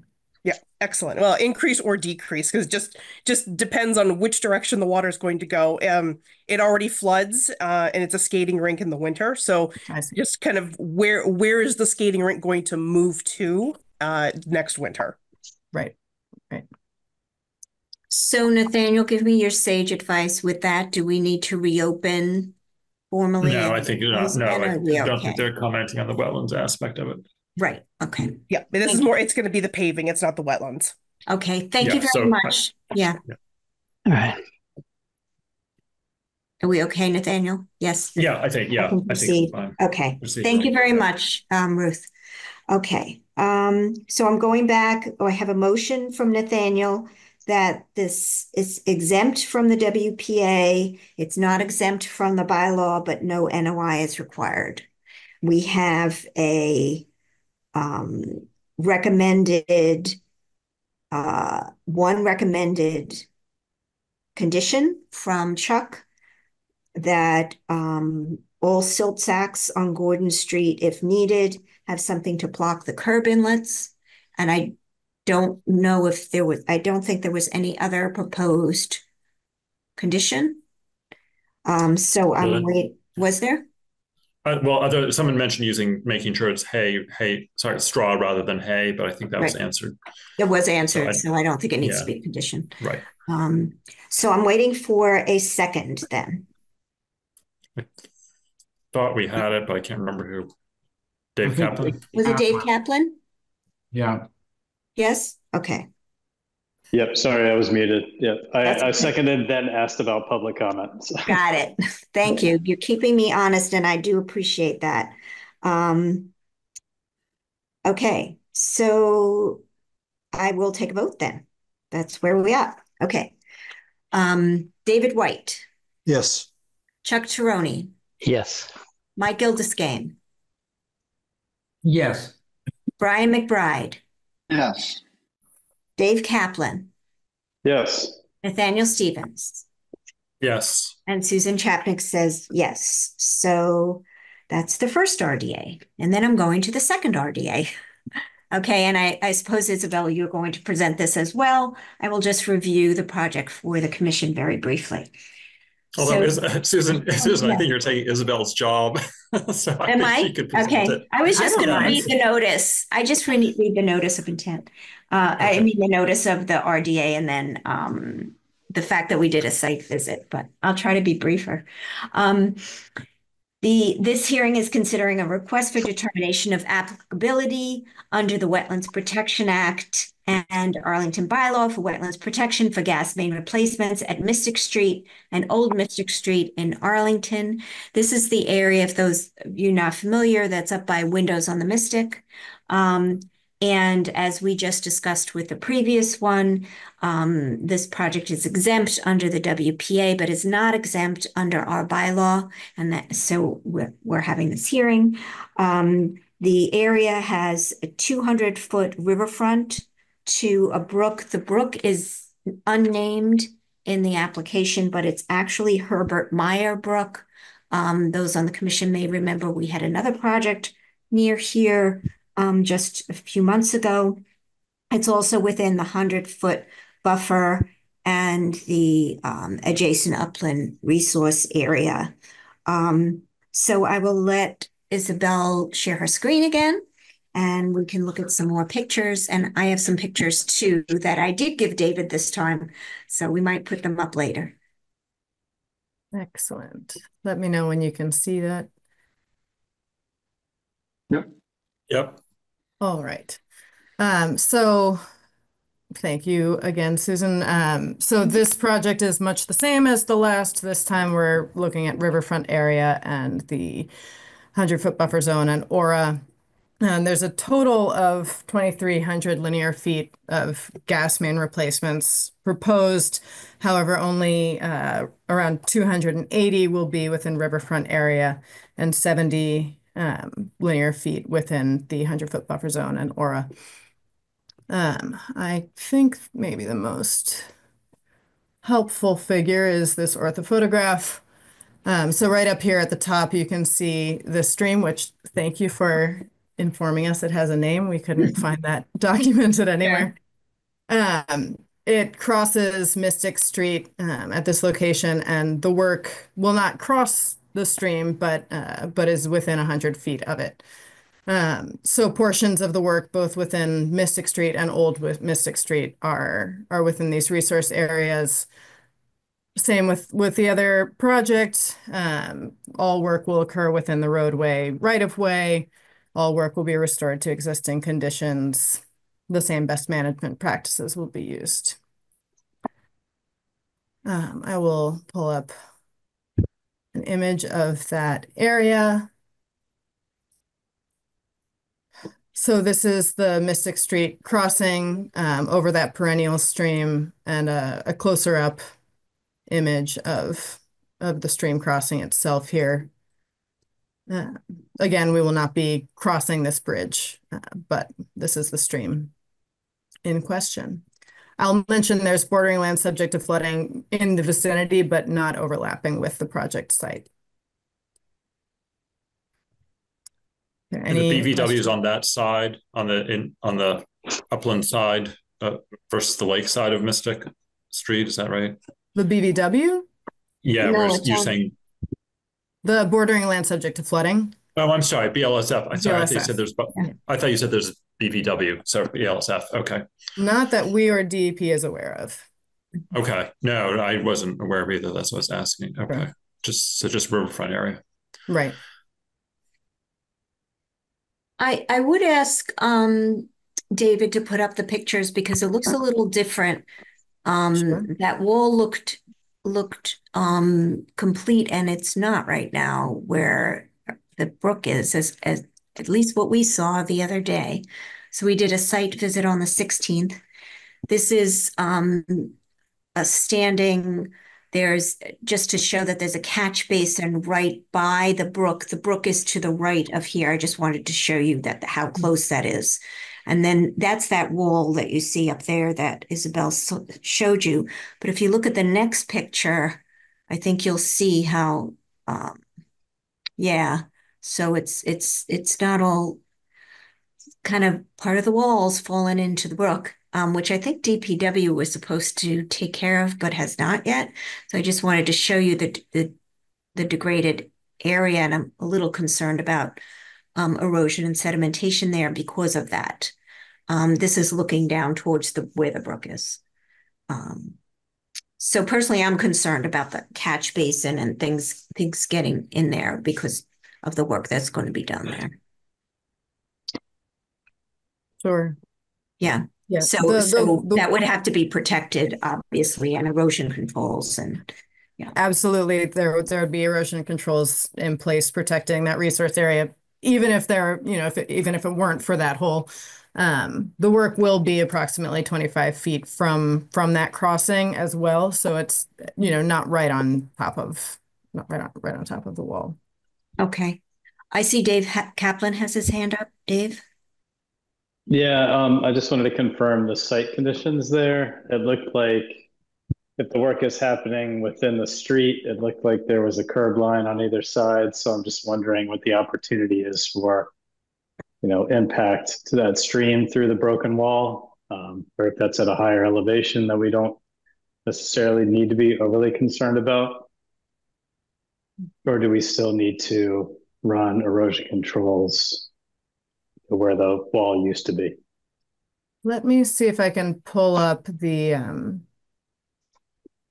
contour map sheet.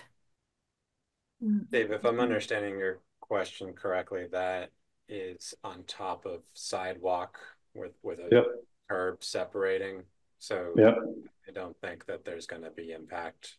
I think probably the nearest entryway onto that sidewalk is well into the work site, closer to Arlington, away from Winchester. So I don't see any problem with the hole being there in terms of project impacts. Okay, thank you. I will share screen real quick again and point out that the catch basins in this area all drain directly into Herb Meyer Brook. So protecting those with the silt sacks and the inlet protections that Chuck alluded to earlier, or described earlier, will be important. This one here at this is basically where the bridge is and that wall that's deteriorated. The one that was pictured where we were standing on the site visit, it's actually a double catch basin with an inlet at the curb. So that one would be particularly important. I mean, right now it's all gummed up with pine needles and leaf debris and stuff like that. But, you know, when you clear it out, put the protections in and maintain that for the duration. So I would just recommend commissioners consider that as a condition. Thanks, David. Are there any other comments from commissioners or the agent? And then I will do public comment. Sure, I had one comment. So the storm drains and the curb inlet are impacted by leaves. Is there a BMP, or should we add a condition to say that all the leaves need to be removed prior to the storm drain cover being pulled out to put in the silt sack? Or is that just something that would happen automatically? My fear is that they'll rip up the grating and all the leaves will drop in. Isabel, do you know if that's in the specifics of the BMPs? I don't believe there's a specific clause about removing leaves from the storm drains prior to installing erosion controls, if that's something the commission is concerned about. I think that's a good point. They're really, really clogged. One of Susan's pictures just showed just totally impacted by leaves and grit. Mm-hmm. So, mm-hmm. Okay. Any other comments from commissioners? I have a general permitting question. Does your street opening permit require that you clean the sumps when you're done? I unfortunately don't handle those permits, and so I don't have the answer for that. I don't think that they do. I don't think those usually do, David. I think it's just a dig. Very, especially when you're protecting with the silt sacks, should be fine, but just throwing it out there. Okay, I'm going to open this hearing up for public comment. If you have a public comment, you can unmute yourself or use the raise hand function in the reaction button at the bottom of your screen, and I will recognize you. And I don't see anybody. Am I missing anybody, David? If I didn't see, I don't see anybody. Okay, I'm going to close public comment and go back to the commission and review potential conditions. I heard two. So we should close first. Oh, we need to close first, right? And then review conditions. Move to close the hearing. Thank you, Mike. Mike and Chuck. Okay. Any discussion? I don't see any. And I will take a roll call vote. Well, so I to close. think that I just know that Nathaniel said the last one that we have a finding. Is the close where you put the finding in, Nathaniel? Is that where you want that? That we're it's exempt from the WPA, but it's our we're issuing a determination, so we just check the box, right? Yeah. Confirm. Yeah, I'd make the same motion that I did before, which is. But is that after we close? Did you make the motion? After we close the hearing, sure. Right. So I'm voting on closing the hearing first. Oh, I'm sorry. That was the question. Yeah. Is that okay? Okay. That comes next. Right. Sorry. Yeah, that's okay. That's all. I get confused too. Okay, so we're voting to just close the hearing. We had Mike make the motion, Chuck second, and I'm going to call a roll call vote. Brian McBride. Yes. Nathaniel Stevens. Yes. David White. Yes. Dave Kaplan. Yes. Mike Gildescame. Yep. Chuck Tirone. Yes. And Susan Chapnick says yes. So the hearing's closed. And now we're going to talk about conditions and motions. So we had two conditions I heard. One is that we want all the storm drains, the catch basins, to be protected with silt sacks and what did you say before? Inlet protection. And inlet. It's curb inlet. Curb inlet protection. And we would like the storm drains to be cleaned from leaves and debris prior to this protection being placed. Yeah, and I'm only talking about the ones on the surface. On the surface, right. Yeah. Okay. Got it. Thank you for clarifying that. Yeah. Was there anything else? Okay, then what I'm waiting for now is a motion. Make a motion to issue a determination that the work is exempt under the Wetlands Protection Act, but not under the bylaw, but no notice of intent is required to be filed, provided those conditions with those conditions. Second. That was Dave Kaplan. Yes. Thank you. Okay, any further discussion? Then we'll take a roll call vote. Mike Gildescame. Yes. Chuck Tirone. Yes. David White. Yes. Brian McBride. Yes. Dave Kaplan. Yes. Nathaniel Stevens. Yes. And Susan Chapnick says yes. So David Morgan will issue the forms for the RDA, Isabel. And when do you think you would get started on this work? I believe as soon as the permits are in hand, they'll green light the work to proceed. Okay, so I was just curious. There's no problem with weather issues on when this work gets done? If there's a major storm predicted, I'm sure they would avoid that week. But I believe that the intention is to get it completed before winter. Okay, thank you very much. Thank you for your presentations. Appreciate it. Thank you all. Good night. Back to you, Chuck. All right. Well, Susan, you did a great job. Okay, any comments that we didn't anticipate that are on the agenda from the commission or anyone attending tonight's meeting? If you need to use the reaction button or use the raise hand function, you can address the commission at this time. Seeing none, we have finished our agenda and I will take a motion to adjourn. So moved. Okay. Seconded by I don't know who. I know. So Susan, did you catch that? I got Mike. And David White. And David White. And we can all just wave. You like that? If everyone's good, we'll just wave. I'm good. And good night, everybody. Good night, everyone. Good night. See ya. ACMi productions are only made possible with your support. Visit patreon.com/ACMi to learn how you can help.